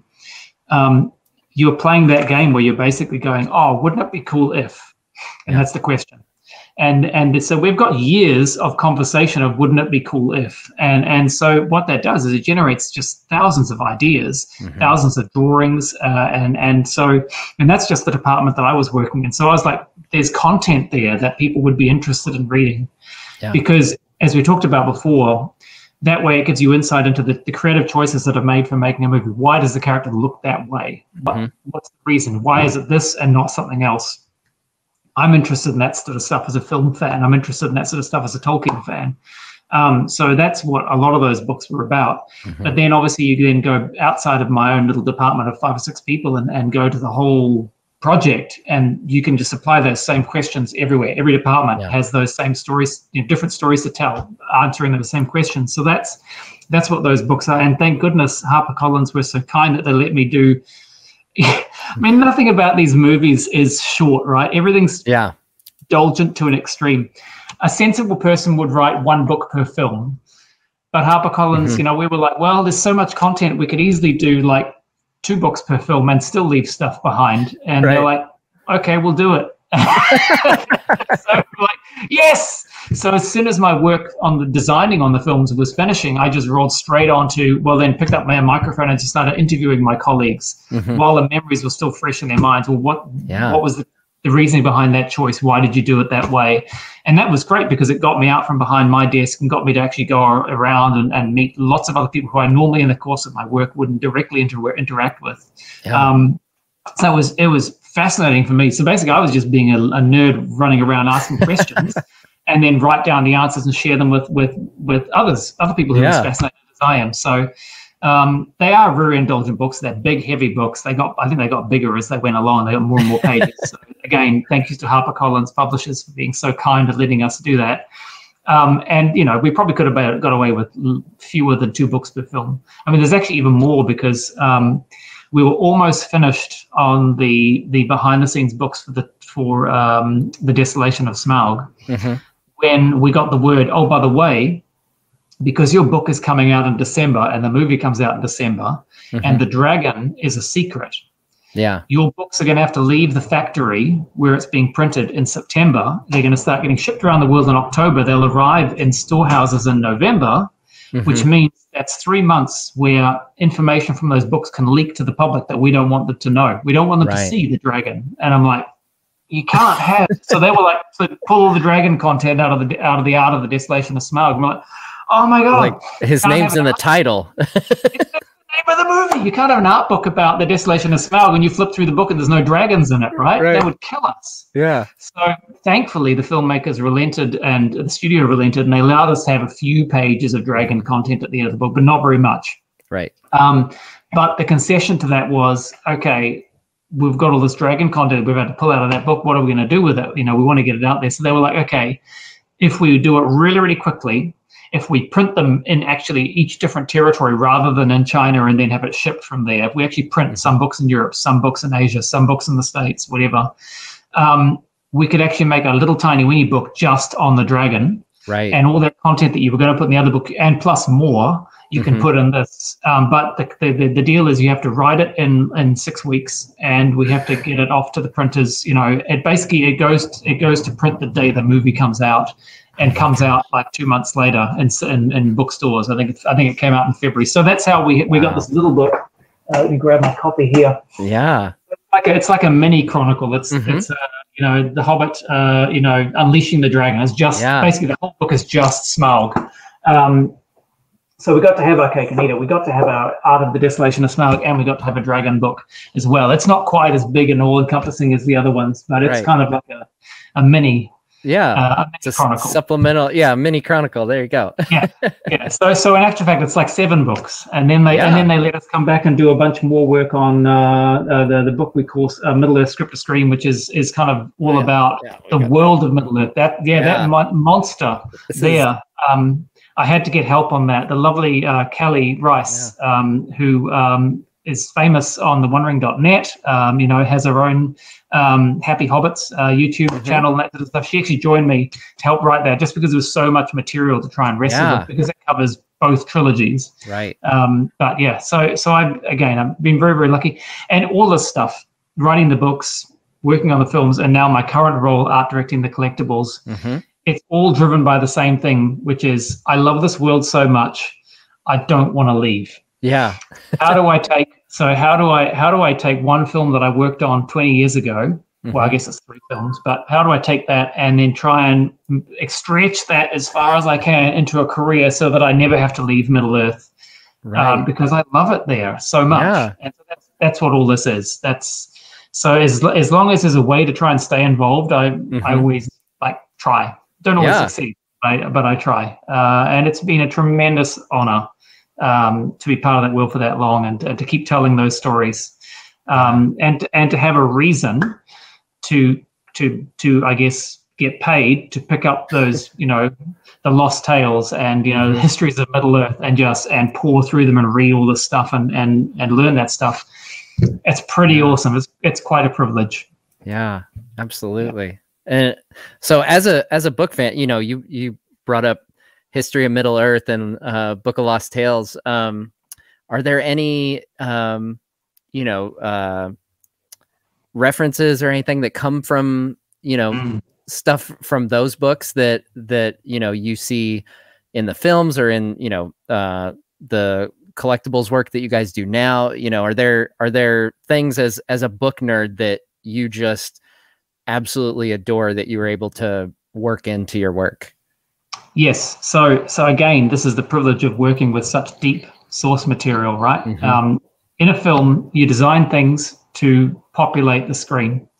If you design a set, it has to have set dressing in it. You know, we go to Elrond's chamber in Rivendell, for example, and you've got characters walking around and they're seeing these beautiful paintings on the wall that depict moments from Middle-earth history. And on his shelves are artifacts and books and that kind of stuff, and charts and maps, that sort of thing. All the things that you see on screen have to have some kind of content to them. They have to be filled with something. So, you know, to quote my friend John Howe, it may as well be something meaningful rather than just gobbledygook. And thankfully, Tolkien gives you all that material. If you want to do the work and find it, you'll find answers for all that stuff, right? So what should that be in that painting? Well, it's here. This is what it should be. So now, obviously, you have to be slightly careful because of rights and stuff. Rings and the Hobbit, there's rights, exactly. So you can't, a lot of the time, directly reference stuff that's from outside of the rights that you have. Say, from example, the Silmarillion or Unfinished Tales or whatever. Right. But you can kind of go there in a way, as long as the script doesn't reference it, as long as you're careful and you're not exploiting something you don't have permission to use. Right. You can certainly reference it so there's some so that what you are creating has integrity. So yeah, absolutely. Whenever we were designing stuff and doing stuff, you know, what's the inscription on the sword going to be? Research and try and find it. I mean, in the sword inscriptions, our ace in the hole there was scholar David Salo. I don't know if you've had a chance ever to talk to him, but he'd be a great person to talk to. But David was our on the films, on the Lord of the Rings movies, he was our go-to guy. I never met him in person. I still haven't, but we would communicate by fax at the time. It was because email was this newfangled thing that most of us had access to. So we would fax questions to him. You know, he's basically a linguistic expert and lore expert on Middle Earth. And so he was our guide for, if we had a really deep question about what something should be, or we had a translation request, we would go to him. And he got it. You know, he understood the spirit of what we were trying to do. And so, you know, for example, Arwen's sword. Yes, I was going to bring that up. That's so funny that you bring it up. Arwen doesn't have a sword in the books. We don't, you know, we don't know about that. But she has a sword in the movies.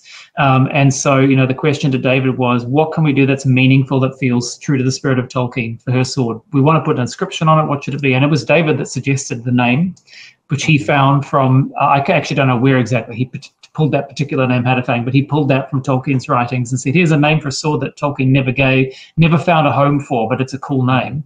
And then what should the inscription be? And he came up with this wonderful word play on it where it actually references Arwen by name, even though it's not specifically for her as a person. And he was the one that came up with the notion, well, maybe this sword belonged to her. I think it was Idril was what her great-grandmother. Great-grandmother, Gondolin from the Silmarillion. So there are little references like that in it. That you can kind of get away with without crossing into territory where you're not supposed to go. But so we tried to do stuff like that wherever we could. You know, if there's got to be something there, let's make it something meaningful. The text demands it. You know, the first experience of that was, I think, in Moria, we were the miniatures crew at Wētā Workshop were making parts of Moria that we were going to see, and I remember that a few of them got hold of some Tolkien script and they wrote their names on you know, the walls in Moria, and somebody, I can't remember who heard about it, somebody's like, no, you can't do that. Yes, there should be writing on the walls, but no, it can't be the names of the model makers. It has to be the lineage of Durin, you know, it has to be something that makes sense. And so from that point onwards, and we were like, yeah, absolutely, of course. So from that point on, everything that we did had a reason for being there, even if you knew that the audience would never see it, you know, it's just, well, we'll see it, we'll know it's there. It should be something meaningful. So and the answers are all there in Tolkien's books if you want to go looking for them, which is great. And luckily we had the time and the permission to go and do that. Yeah. That's it's funny. It's so funny that you bring up Arwen's sword, because that was the immediate example that I was going to bring up as soon as you got done talking. Good example. Yeah, that's a great one. Because that was designed by Warren Mahi, was one of my colleagues, and actually my best man when I got married. He designed that and I thought he did a beautiful job. It's one of my favorite props of the films. It's such a beautiful sword. And of course, the nice thing about it is, okay, yes, let's say it was designed for Arwen, but we quickly realized that this sword, if it's a family heirloom, there's no reason why we can't see it in the hands of other characters. So it was the perfect sword for Elrond to use in the Second Age as well. So again, there's just this depth and reality. Hobbit films. Yeah, so exactly. That's right. You get to see it more. And we didn't even know at the time that was going to be the case when we designed it for Lord of the Rings, but it was a perfect fit. And the lovely thing about the design of that sword is it's designed to be a lightweight sword. It's slightly shorter than a lot of the other swords are, because and it's designed to be wielded either two-handed by somebody who needs to hold it two-handed. So it has a slightly blunt area at the beginning of the blade where the handle is big enough for one hand, but you can put a second handle on a slightly blunt area at the beginning of the blade. It's got a little kickback to stop you from cutting yourself. Yeah. Or it can be held one-handed by somebody who's very strong, has very strong wrists, which in this case is Hugo Weaving's Elrond. Yeah. So Arwen could hold it two-handed, and Elrond could wield it one-handed. Yeah. Stuff like that. It's really, really fun.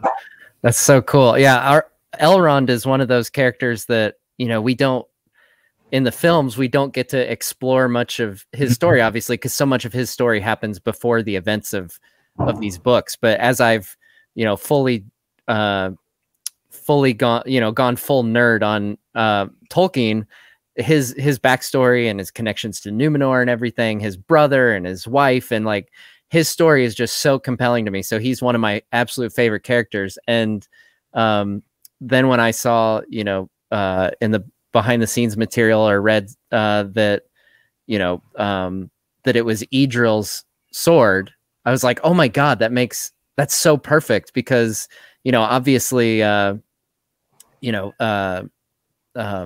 heirlooms that Elros, the founder, his brother and founder of Numenor, gets, and it makes sense that, okay, well, Elrond would have Idril's sword. Like it's so perfect. And I have to say, like, the one of my favorite shots from the entire Hobbit trilogy is when Hugo Weaving pulls out that sword, to go fight the ring wraiths, and like the camera movement is just so, like, he just looks so BA in that moment. I'm like, oh my gosh, this is so perfect. He's all armored up and everything. I'm like, this is fantastic. Yeah, it's great. It's so cool that content exists that we can delve into and pull from.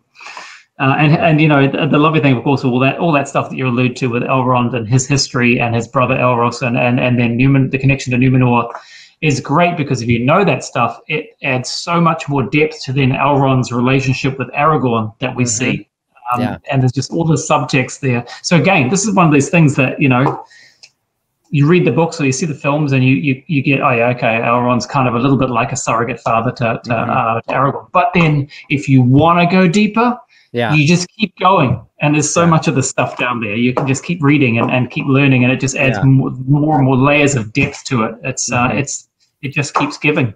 Yeah. And it's amazing. You think about, Elrond was a surrogate father to Aragorn, as well as, all of Aragorn's fathers going back for centuries, and he's descended from Elrond's brother. And, obviously we the elephant in the room right now is the Amazon series that takes place in the Second Age. And, we're bringing up Elrond from his early days and his brother Elros. And, we're about to go through this Amazon series. So as a book nerd, what are your thoughts looking ahead to this show that, we're now less than 8 months out from the premiere date? That's nuts, isn't it? Wow, because it seemed like this thing that's been hovering, waiting to drop for so long. Look, the storytelling potential, is so huge for all the reasons you just said. The chance to go in and go deeper with these characters, to really understand the history of the rings and what they mean, and Sauron and all this other stuff, and to spend more time. I'm just always up for spending more time in that world. So as a fan, I can't wait. I just, I'm in that same position that we all were when Lord of the Rings came out. He's like, oh God, I hope they do it justice, right? Yeah. We're here again. Here we are again, biting our nails down quick, waiting, and hopefully we'll be having the same conversation in 20 years' time. Like, oh, thank God it was great, whatever, you hope. Yeah. But look, even if it isn't, somebody else will do it eventually. Oh, yeah. I think these things are when you've got such great material to work from, I think at some point if it's possible, it becomes inevitable that it will at some point. So yeah, we're so lucky. We live in an incredible age as far as media goes and streaming services and that kind of stuff. It's like there's so many opportunities to bring this material to life. Yeah. I mean, because you've got not only the Amazon series, but then you've also got the War of the Rohirrim animated film coming out. You know, I'm really pumped for that one. Yeah. So, and we know that's just the beginning, right? You know, the hope. So, what kind of will we be sitting talking about the Silmarillion in 10 years' time? Maybe. Part of me really hopes so. Yeah. Oh my gosh. There's so many events from the First Age. As I've done videos on the channel from things from the First Age. I get comments all the time like, I want to see this as a movie. I'm like, so do I. That would be amazing. Too, man. Give me armies of Balrogs. Give me dragons assaulting Gondolin, you know. Give me, you know, godlike elven warriors. Give me the Valar, you know, laying waste to that stuff is so epic. And now I feel like the technology is there that you could really do this stuff justice. It's so it's okay. But obviously, as we know at the moment anyway, the Silmarillion rights are pretty well protected. Yeah. And, you know, and I have to say, as much as I'm dying to see that stuff on screen, I really love that Christopher Tolkien in particular has protected that IP so well, because it could be exploited horribly. Yeah. So, you know, you just got to hope that it hasn't happened yet, and that's because somehow fate is keeping it that way, so that when it does happen, it lives up to what we all hope for. Right. Yeah. That's the only way I can look at it. Yeah. I mean, if I get to work on it, I'll be thrilled. If I don't get to work on it, I just get to be an audience member. Well, that's fun as well. Right. I'll be there shouting in the audience and throwing popcorn along with everybody else. So, what would be your, you know, if you could pick something from, you know, whether it's the Second Age when the Amazon series is going to take place, or, you know, First Age, we have all those epic battles and characters from the First Age. What if you had to pick one storyline or one, you know, battle or one aspect from that we haven't seen adapted? What would it be? I'm going to be greedy. I'm not going to pick one. I'm going to pick loads. I in my mind's eye, I can see the Silmarillion as a series of films, right? Yeah. And I can see, you know, that are connected in the same way that the Marvel Cinematic Universe connects, but also stand on their own as beautiful works of art. Yeah. And I can see, you know, there's a film in The Tale of Beren and Luthien. Mm-hmm. God, easy. As much as I love the Lord of the Rings and the Hobbit, I actually think those stories make me cry and connect with me in a way that I think is even more powerful. So I want to see that someday. Yeah. I mean, the tragedy of Turin and the children of Turin. Wow. Yeah. Wouldn't that be powerful cinema? Oh my gosh. You know, Tuor's journey, you know, and then return to Gondolin, and then the fall of Gondolin. Wow, you know, that stuff is so epic.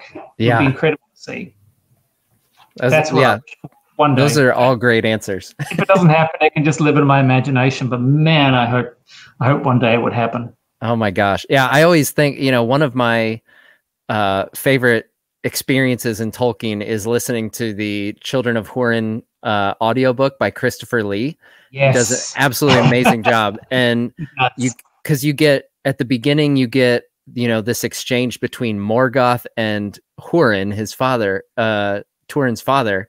And I'm like, oh my gosh, like if they made this into a film, you would get Morgoth on screen for the first time. And you would have, you know, one of my other favorite villains, Glaurung the dragon, which is a totally different kind of dragon than Smaug, you know, just this malice like you've never seen before. And oh my gosh, I would love for you guys to tackle that someday. That would be. Oh man, I just hope somebody tackles it one day. If it's us, or anybody. Yeah, confidence, but I just want to. Yeah, I mean chills when you're talking about it because I can imagine it so clearly in my head as well. It would be amazing to see. Yeah, Glaurung the manipulator. It's just, I mean, these stories are hard to tell because they're tragedies, but you know there are ways to do that. It's yeah. And it makes, you know, it makes the happy ending of Return of the King all the sweeter. You know, it's kind of the climax of the whole thing. But yeah, they do tend to have a bit of a downer aspect of them. You know, there's not a lot of things that. It's funny as fans and as audience members that we are sometimes drawn to these tragic stories. You know, like as a Star Wars fan, I know when I talk with my friends who are also Star Wars fans, Revenge of the Sith is like is almost everybody's you know one of the favorites.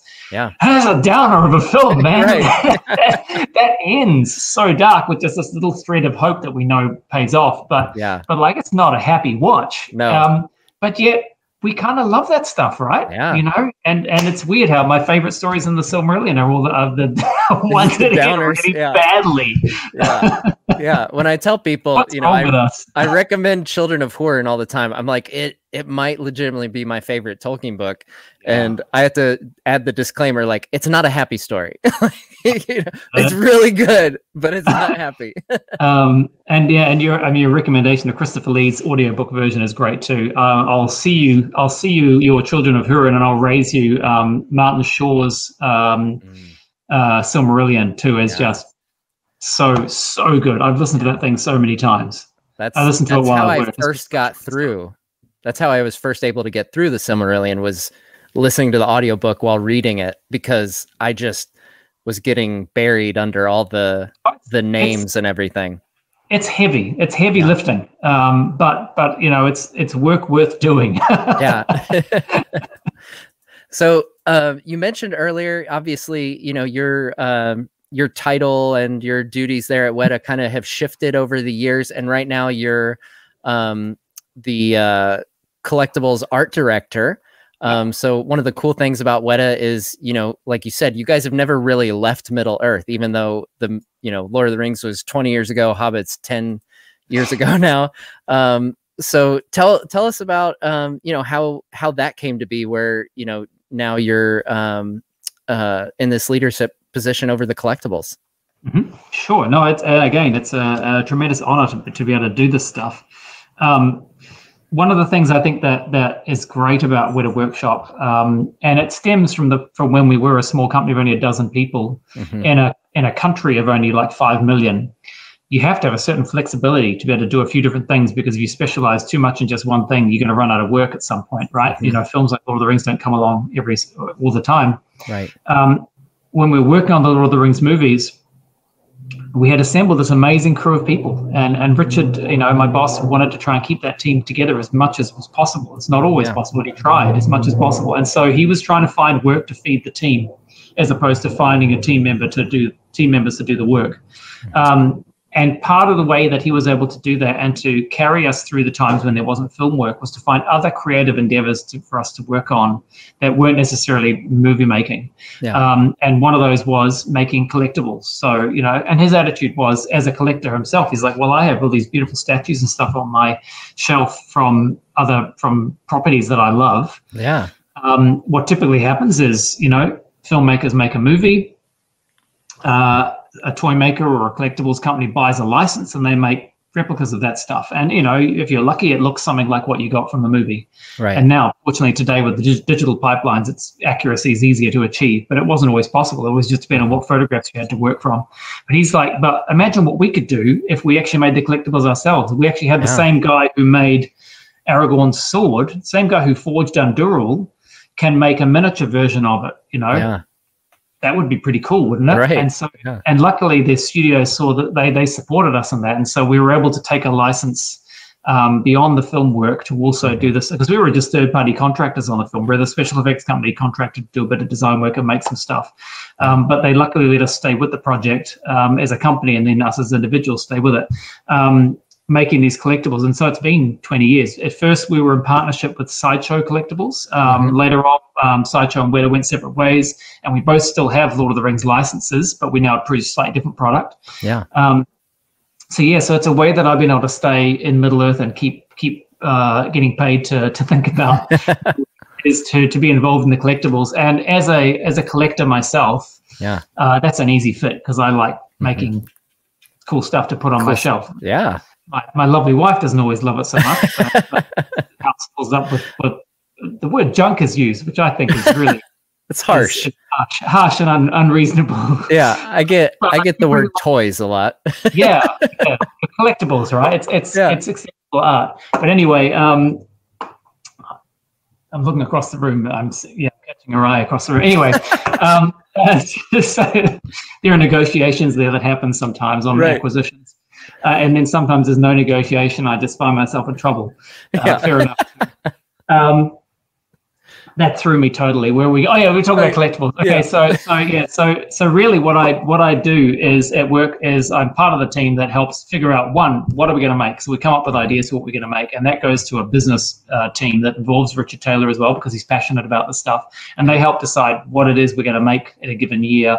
And then I get to help come up with the ideas for the poses for those characters. You know, what haven't we made yet, or what have we made that from the movies that deserves another go? You know, Gandalf comes up again and again and again. But you know, particularly now we're in anniversary years, what are the characters or things from those films that we could make replicas of that other fans like us would enjoy having copies of? And then, you know, what are the poses? What are the creative choices we make? So that's been really, really fun. And because obviously we also have the actual costumes and armor and weapons to source from. Mm-hmm. Most of the time, not always, but most of the time we have access to stuff. We can actually then make it really, really accurate. Or again, very much like the way Peter approached the films. If in some cases the details differ, the spirit will hopefully still be the same because it's coming from the same place and it's being made by the same people. So that's been great fun. We've made hundreds of collectibles now over the years. And it's like every time I design a cool collectible, because I'm a collector myself, I'm like, oh man, I want to make design something that I would like to have in my house. So what I'm really doing is designing myself into awkward conversations that I'm going to have at some point when I try to bring some of the stuff home. Because the other thing about it is, a lot of it ain't cheap, and especially at the moment, they're pretty large too. The world is going through a crazy time at the moment. So production costs are soaring, shipping costs are soaring. So stuff that we could have made more affordable years ago now is it's very challenging now to actually make it affordable to the point where people can actually buy the stuff. So we try to do. We've got our crazy, oh my God stuff, the crazy big stuff. And then we've got more accessible stuff as well, I love the miniature helmets, and they're something that it's nice and classical. You can put on a shelf. They're not a huge monster roaring at you across the lounge off your mantelpiece. They're just a nice little museum piece. So I'm a huge fan of those, and thankfully we've been able over the years with a few pauses to just keep making little miniature helmets. And lucky for us, in those movies, those 6 films, there's just like a bazillion different helmets that can be turned into little replicas. Or Hobbit holes for another example. It's like 50 or 40 something Hobbit holes, that still exist. You can go and visit that, as I'm sure your listeners know. So we make little replicas of them, and I can bring those home. Those are more within my price range and discretionary spending range, whereas some of our other collectibles are more divorce worthy. So we don't go there. It's funny you bring up the Hobbit holes, because for years my mom collected like these from the movie It's a Wonderful Life. They had like all the buildings from It's a Wonderful Life, and she had them like on a shelf like around our living room, and they'd come out every Christmas, and it was like the entire city. And I always thought, like, that's so silly. Why would you have like all these things? And then you guys released these Hobbit holes, and I'm like, oh, okay. Like I could see, danger. Getting a set. Yeah, I'm like, run. They're addictive. I think the thing for me as a collector that to me those little things connect me with the media that I love. They're a way for me to express to my friends and family who visit, this is the thing that I love, and so here it is on my shelf. But then they're also a way for me to be reminded of those moments in the films, or those stories that matter, and why they matter to me, why those characters matter, why those places matter. So that's why I find endless joy in these little silly little things. Because they do have meaning, they matter. And okay, there might only be 500 people in the world who agree with me that this little thing has meaning and matters. but we're a little club, and we enjoy them together. So yeah, it's great fun. And again, as I say, it keeps me in Middle Earth, keeps me playing on this in this stuff. So this last year has been really fun because obviously it's the 20th anniversary of the Fellowship of the Ring. We've now transitioned into 2022. We've got a year of celebrating the Two Towers. Right. So it's been really cool to try and think of ways that we can acknowledge those films and pick characters and moments from them that turn into collectibles. So that's what we're in the middle of doing at the moment. I just had a meeting about that before I came here, and I wish I could tell you what we were doing. We have to preserve some element of surprise, and also because it's an unpredictable time at the moment, the best laid plans sometimes get derailed, and so we don't want to promise stuff that then we can't deliver. Yeah. It's actually just like working on the films, because it's all the stuff that gets made, and then there's the cutting room floor for movies, and for collectibles it's the same. There's the stuff that gets so far along, and then for whatever reason commercial realities kick in, something changes, and you have to pivot and drop it, and it doesn't get made, and you're like, a lot of time and heart has gone into it, but it can't be, so be it. So we don't have to be a little bit secretive sometimes and not show everybody everything we're doing.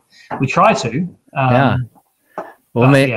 So surely we'll have some form of Two Towers surprises in store. Maybe maybe I'm sure fans could do their speculation, and we'll see what happens when you guys release them. Obviously, we have debuts of fun characters. We get Rohan in Two Towers, and Treebeard and Gollum. So who knows? Maybe we'll see. Yep. We'll see some of those. But I also would say, if somebody's listening to this and they love collecting this kind of stuff as well, it can be a conversation too. So we want to, we're obviously very interested to hear what people want, what matters to you, what would you like that you would like us to make, and if there's enough interest in certain things, we can do it.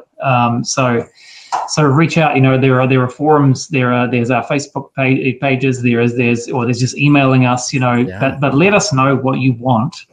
Because ultimately, we're all just fans celebrating our shared love of this world together. And certain things have more commercial viability than other things, but wherever possible, we'll try and do stuff that matters to you. And so, let us know what you love, and hopefully we can make it for you. Very cool. That is, well, I'm sure people will take you up on that. So if you've got ideas out there, send us your lists. Send them to Wētā. You might be the little spark that starts a new figure or statue, collectible, what have you.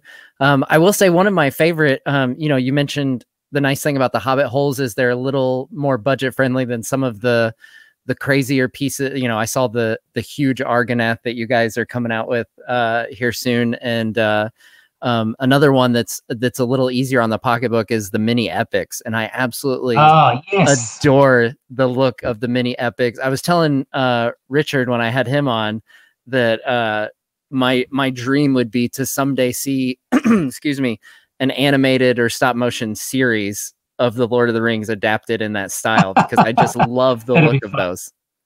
Yeah, I'm so glad you brought that up, actually. And so the mini epics, for years, we wanted, we're doing obviously very serious stuff where we're replicating what's in the movie, and where authenticity, fidelity is critical. But we can also have a little bit of fun every now and again and just do some goofy stuff. And so for years, we were trying to come up with a stylized version of the Lord of the Rings that we could make, as you say, slightly more affordable, more quirky, more fun, little lower investment items as collectibles. And I did many drawings. A lot of us did drawings. We did sculptures. Trying to come up with what it was, and we could never nail it quite right to the point where everybody agreed, that's it, that's the one, let's make that. So there was always that hesitation. And honestly,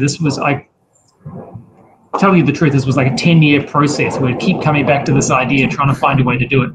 And then one of my colleagues, Mauro Santini, who's a phenomenal sculptor and designer, was doing the stuff. He just was drawing these cool little Hobbit and Lord of the Rings cartoons, and then he's an amazing sculptor, so he was making them in 3D, and making these little characters in 3D modeling programs. And once he had a suite of a handful of them, he came in and showed them to Richard, and there was that aha moment where everybody's like, that's the thing we've been chasing all these years. He's nailed it. And so Mauro immediately became the father of what we eventually called the mini epics range, which is these fun, quirky, little wee, slightly cartoony versions of characters. And we started with Lord of the Rings, and now Mauro's had the chance, he and his partner Hokulina have had the chance to explore lots of different IPs and give them the mini epics treatment.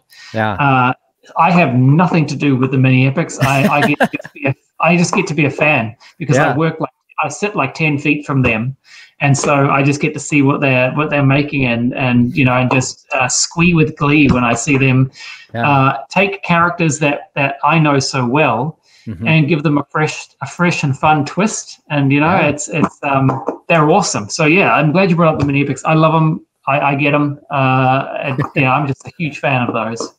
Yeah, I absolutely love them. And so something that's kind of in a similar style, that, correct me if I'm wrong, I believe you were involved in this as well, but the Unexpected Party board game. That's right. So I just love the look of the, again, it's, you know, kind of very similar in art style to the mini epics. So what was it like when you guys decided to make a board game?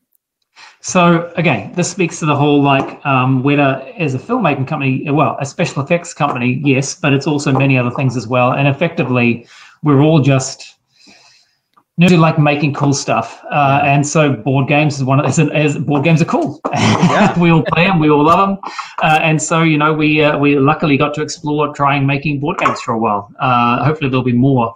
But the Hobbit board game was one that came out of our sort of workshop think tank of like, hey, what can we make? And it's nice because it's a little lighthearted. And so it was a perfect fit for using the mini epic style rather than we didn't want to use just movie art, because that kind of applies a heaviness to the game that we felt it's meant to be just a family fun game that you play in the evening. It's you know, you basically, the concept of the game is your dwarves showing up at Bilbo's house and winding him up, as they do, you know, the unexpected party at the beginning of The Hobbit. But it's done in a nice way where Bilbo thinks that they're destroying stuff, but they're actually cleaning up after themselves. And so that becomes apparent in the game. And the object of the game is to complete the song, all the verses of the song, by pairing items with actions. It's kind of cute.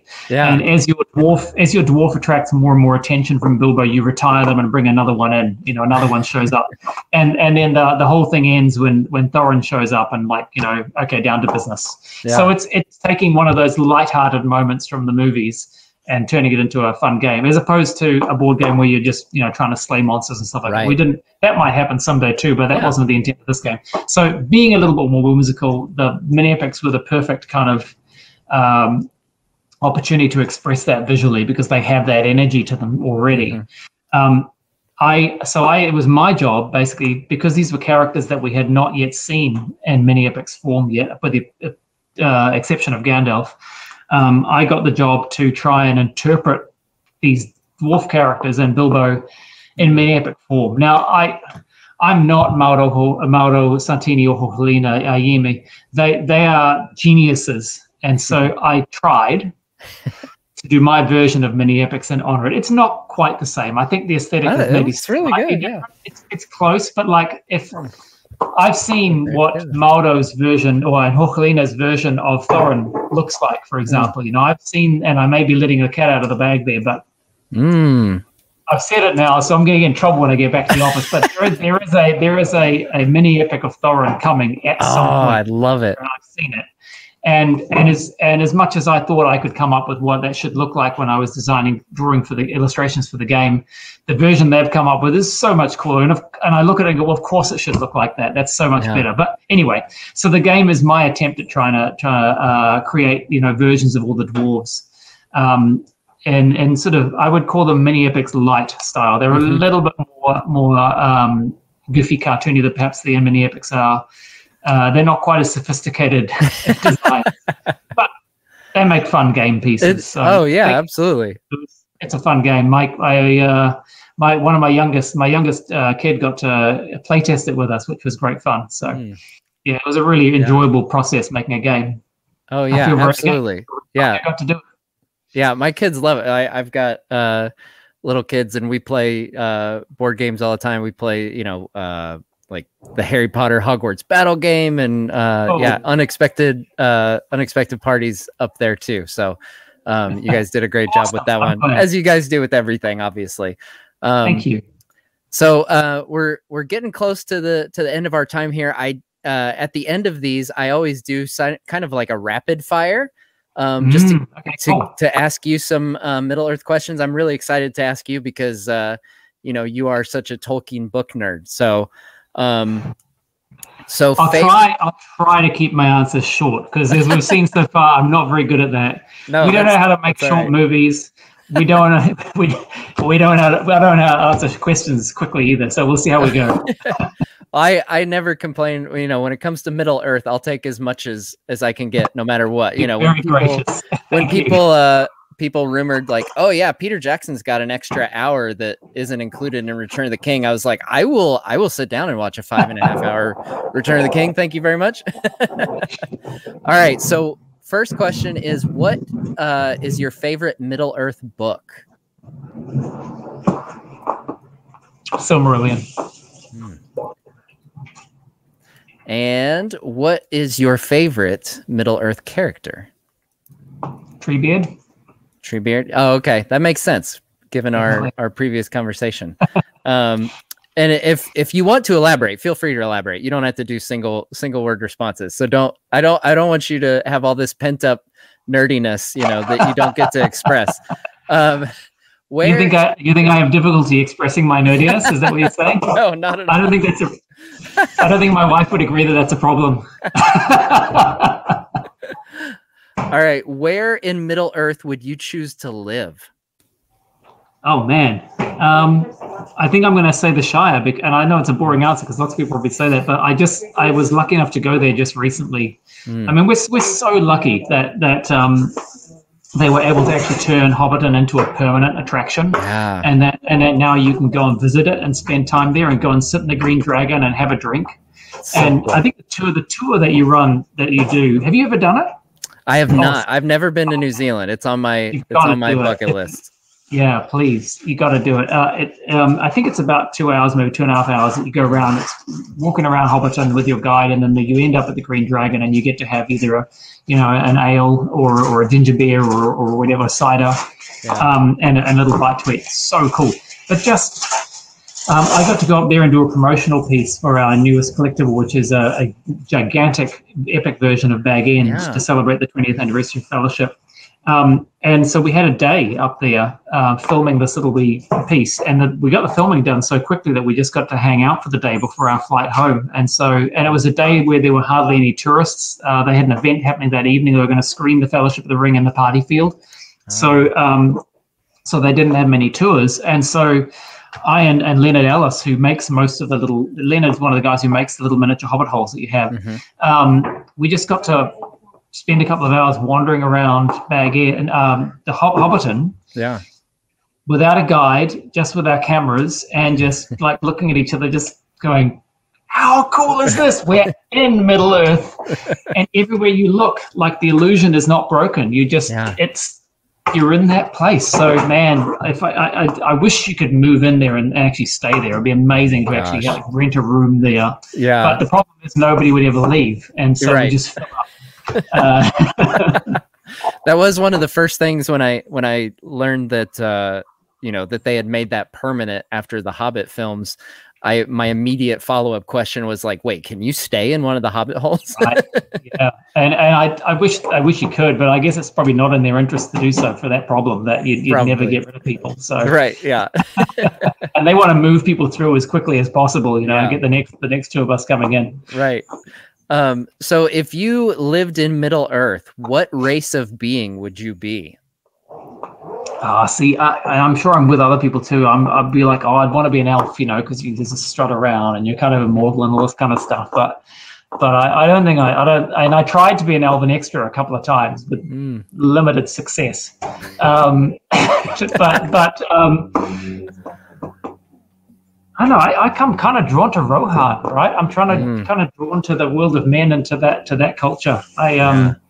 Of all the races in Middle Earth in the movies, I felt like that was the one that felt the most real. and partly because it's probably the one that's actually grounded the most closely in real Earth cultures. But that Edoras felt like a place that you could actually go and live, and that was a real place. Yeah, so I think I'd probably be I'd probably be like some stable hand or something, and I can't ride a horse, so I'm going to be just cleaning up after them and watching them ride out. But that's cool. The place has got a cool view, so while I'm mucking out the stables and throwing stuff over the muck over the cliff, I get to look out of that incredible view and enjoy it. So I'd be happy. Yeah, it's interesting you bring up Rohan, because with all the 20th of Fellowship celebrations, and a lot of people when they ask me what's your favorite Lord of the Rings film, I'm like, oh well, Fellowship was the one that started all, but if you go with Fellowship, then you don't get anything of Rohan, you don't get that awesome Howard Shore track, and Return of the King though stuck the landing, and I always take the cop out of like, I see it as one film. So Lord of the Rings. That's a good answer. That's a fair answer. I'm with you. So where in Middle Earth would you choose to visit? So not live, but if you could go visit at any particular time in Middle Earth history. So, obviously, people who answer Khazad-dûm usually specify pre-Balrog unleashing. Yeah, it's not as much fun to visit once the Balrogs moved in. Right. I think I'd go to Lothlorien, because man, that'd be a cool place to visit. But I'm not so good with heights. So like, it'd be fun to go up those trees once, shake hands with Celeborn, and then about 5 minutes later, once I've looked at the view for a little bit, go straight back down again, where I feel it's a little bit safer with my feet on the ground. So I'd visit Lothlorien, and I'd take a ridiculous amount of photographs and selfies, but I'd be happy to go back home. Yeah. So this could be of any of the 6 Middle Earth films. Do you have a favorite scene?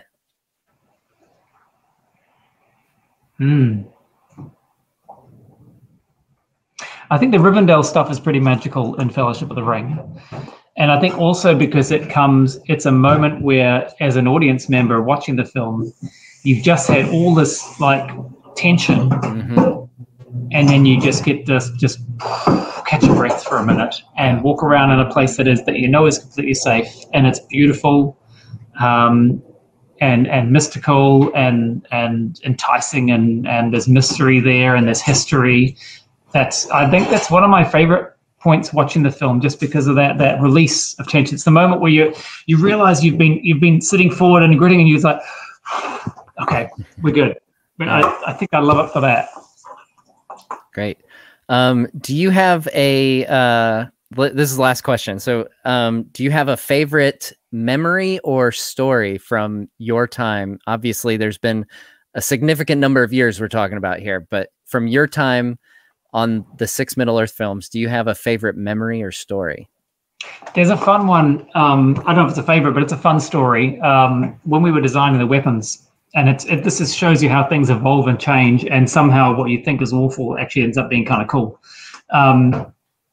We were designing elven weaponry, and so for that we actually brought in experts in fighting techniques, because when you design a weapon, you need to know how it's going to be used, or else you just making stuff up willy-nilly. So we brought people in to sort of suggest ways in which different cultures could move that would be distinct. And the thing that became apparent was, for the elves, there was something really, really cool about a culture that moved with incredible efficiency, but also a tremendous grace. And so that developed these wonderful big sort of sweeping moves. And so what made sense was, when you're doing big sweeping moves, a slightly curved weapon makes perfect sense. And so that naturally led us, and because we were exploring that sort of whiplash line, that Art Nouveau style, it sort of led us to weaponry that was that shape as well, which brought in an Eastern influence, which was really quite lovely, because most of the Lord of the Rings materials draw from Northern European histories.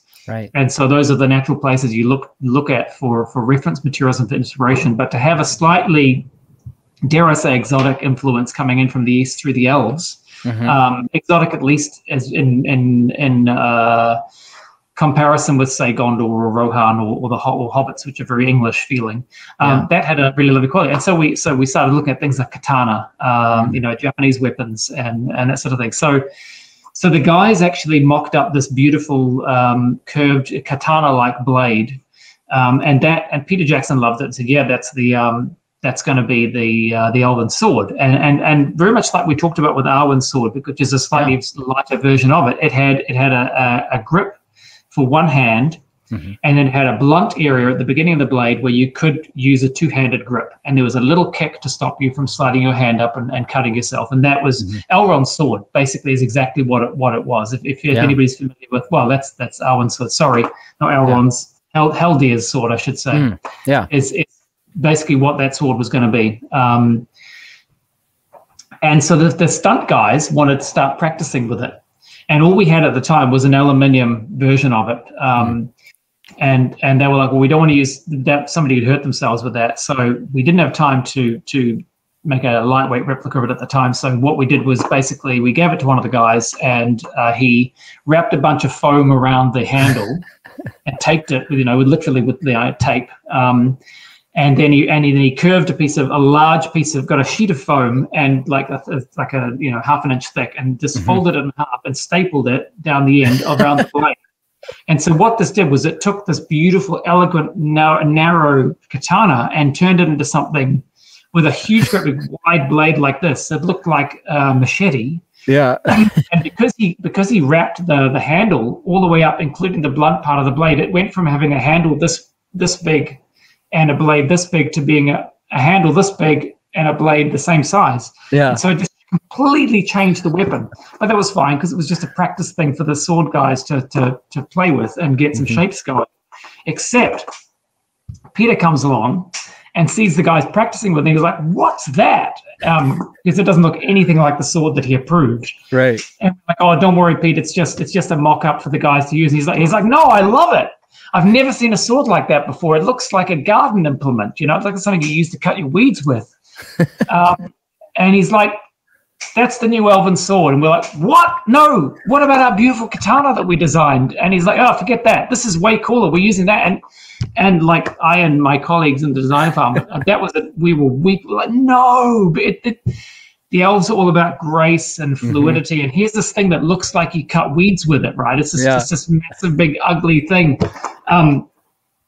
But okay, once we kind of recovered from the initial shock, we looked at it, tried to understand what it was that Peter liked about it. What he liked was the unusual shape to it, that it was something different. And so we managed to talk him back down and get it a little bit slimmer than what the original one was. So it didn't look like such an axe. And we ended up with this really unusual looking sword with this huge, great big long handle on it, and then this long curved blade, but quite wide. And while initially we were all resistant to it, once the stunt guys started working with it and were doing all those cool shapes, it's actually kind of cool. Yeah. And that's how you get that wonderful shot in the prologue sequence of the Fellowship of the Ring, where the elves are all standing there with this thing, and the orcs come running and they do that amazing swish that I can't do, and lob off a bunch of heads, and the whole audience goes, because that's that moment. You're at that point in the film, you're still like, what is this? I don't really get this, and then all of a sudden they do this cool move, and like, oh, that's pretty cool. Yeah. And so I think it's the point where a lot of people get grabbed. So it took that's one of my favorite stories, because it took something beautiful, turned into something horrific, and then kind of became something really cool and beautiful and unexpected again. And we still got to have our lovely narrow sword, because basically Arwen/Arwen sword is that, and Haldir's sword is that, and then the swords we end up with the elves have in the Hobbit, basically that. So we got to have our cake and we got to eat it at the same time. Oh yeah, and that's such a fantastic shot. Oh my gosh, that is definitely one of those moments that grabs you. Even now, after I've seen the movie dozens of times, I actually just recently went to a local screening of Fellowship in a theater, just because it was playing, and it was the one film that I had not seen of Middle Earth in theaters because I was so late to the game. So had just never hit it right to catch a screening. And so I'm sitting there watching the prologue, just smiling ear to ear. And when it gets to that shot, I'm like, oh, this shot is so freaking good. Yeah, and the sound design is great in that scene too. So get to see it at the cinema, I mean, it's a very different experience than seeing it on your television, you know, with whatever good speakers you might have. Seeing it actually on that big screen and hearing those amazing effects and the score, yeah, it's a great experience. I'm so glad you got to do that. Yeah, absolutely. Yeah, it's you know, I'm very much looking forward to you know, obviously we celebrated Fellowship of the Rings 20th, and this year it's great because we get, just like back in the day where we had 3 years of Lord of the Rings, we kind of get to do the whole thing over again, celebrating the 20th anniversary of each of these. But Daniel, I just wanted to say, you know, thank you so much for joining us today. You know, this was an absolutely fantastic conversation. I love nerding out with you over the books and the films, and you know, getting to hear all your amazing insight from your time in Middle Earth, which is still going on, obviously. Yeah, it's thank you very much. Oh, look, I never get tired of talking about this stuff, and I'm also just always profoundly grateful for the privilege of getting to be part of this world, to take a book that I read as a kid and love, and get to attach myself in some small way to that universe, and as you say, to use your parlance, which I use all the time, to nerd out about it with people is a tremendous honor. One, I'm so thankful that people are interested in what we did and that it resonated with them. That means so much to me, because that was always the goal. And I love that we get to keep enjoying it all these years later. So I hope there's more of it to come. Yeah, it's been good fun. And anytime you want to nerd out, man, even if it's off the air, yeah, let me know, because I'm there for it. Excellent. Well, yeah, we'll definitely have you back for sure, because this has been delightful. I'd love to, you know, maybe we can do a dive into Two Towers sometime later this year, and really dial into that. You know, we get to talk about your favorite character, Treebeard, some more. Yeah, I think that'd be great fun. In the meantime, you know, we'll cross our fingers for that 25th anniversary Mithril edition, or sooner maybe, and and maybe in the interim we'll get a you know, GDT Hobbit Chronicles, volume 7 Hobbit Chronicles of Guillermo del Toro. But well, Daniel, thank you so much again for joining us. It's been a blast. Everyone, you know, you can go to Wētā's website to check out their line of collectibles, and I'm sure, you know, you've seen their work in countless films over the years with all the insane special effects that they're up to, and all the great work they do. And like Daniel said, reach out to them, shoot them an email, check them on social media, and let them know your ideas. If you have ideas for collectibles, you know, you heard Daniel say it here, they're open to ideas, and you never know, that could turn into something that that pops up on the website. So check it out. Definitely has in the past. Definitely has in the past. We've got a fantastic, wonderfully engaged fan base. There's a fantastic community of collectors that have been amazingly loyal to us, and you know, we don't take that for granted.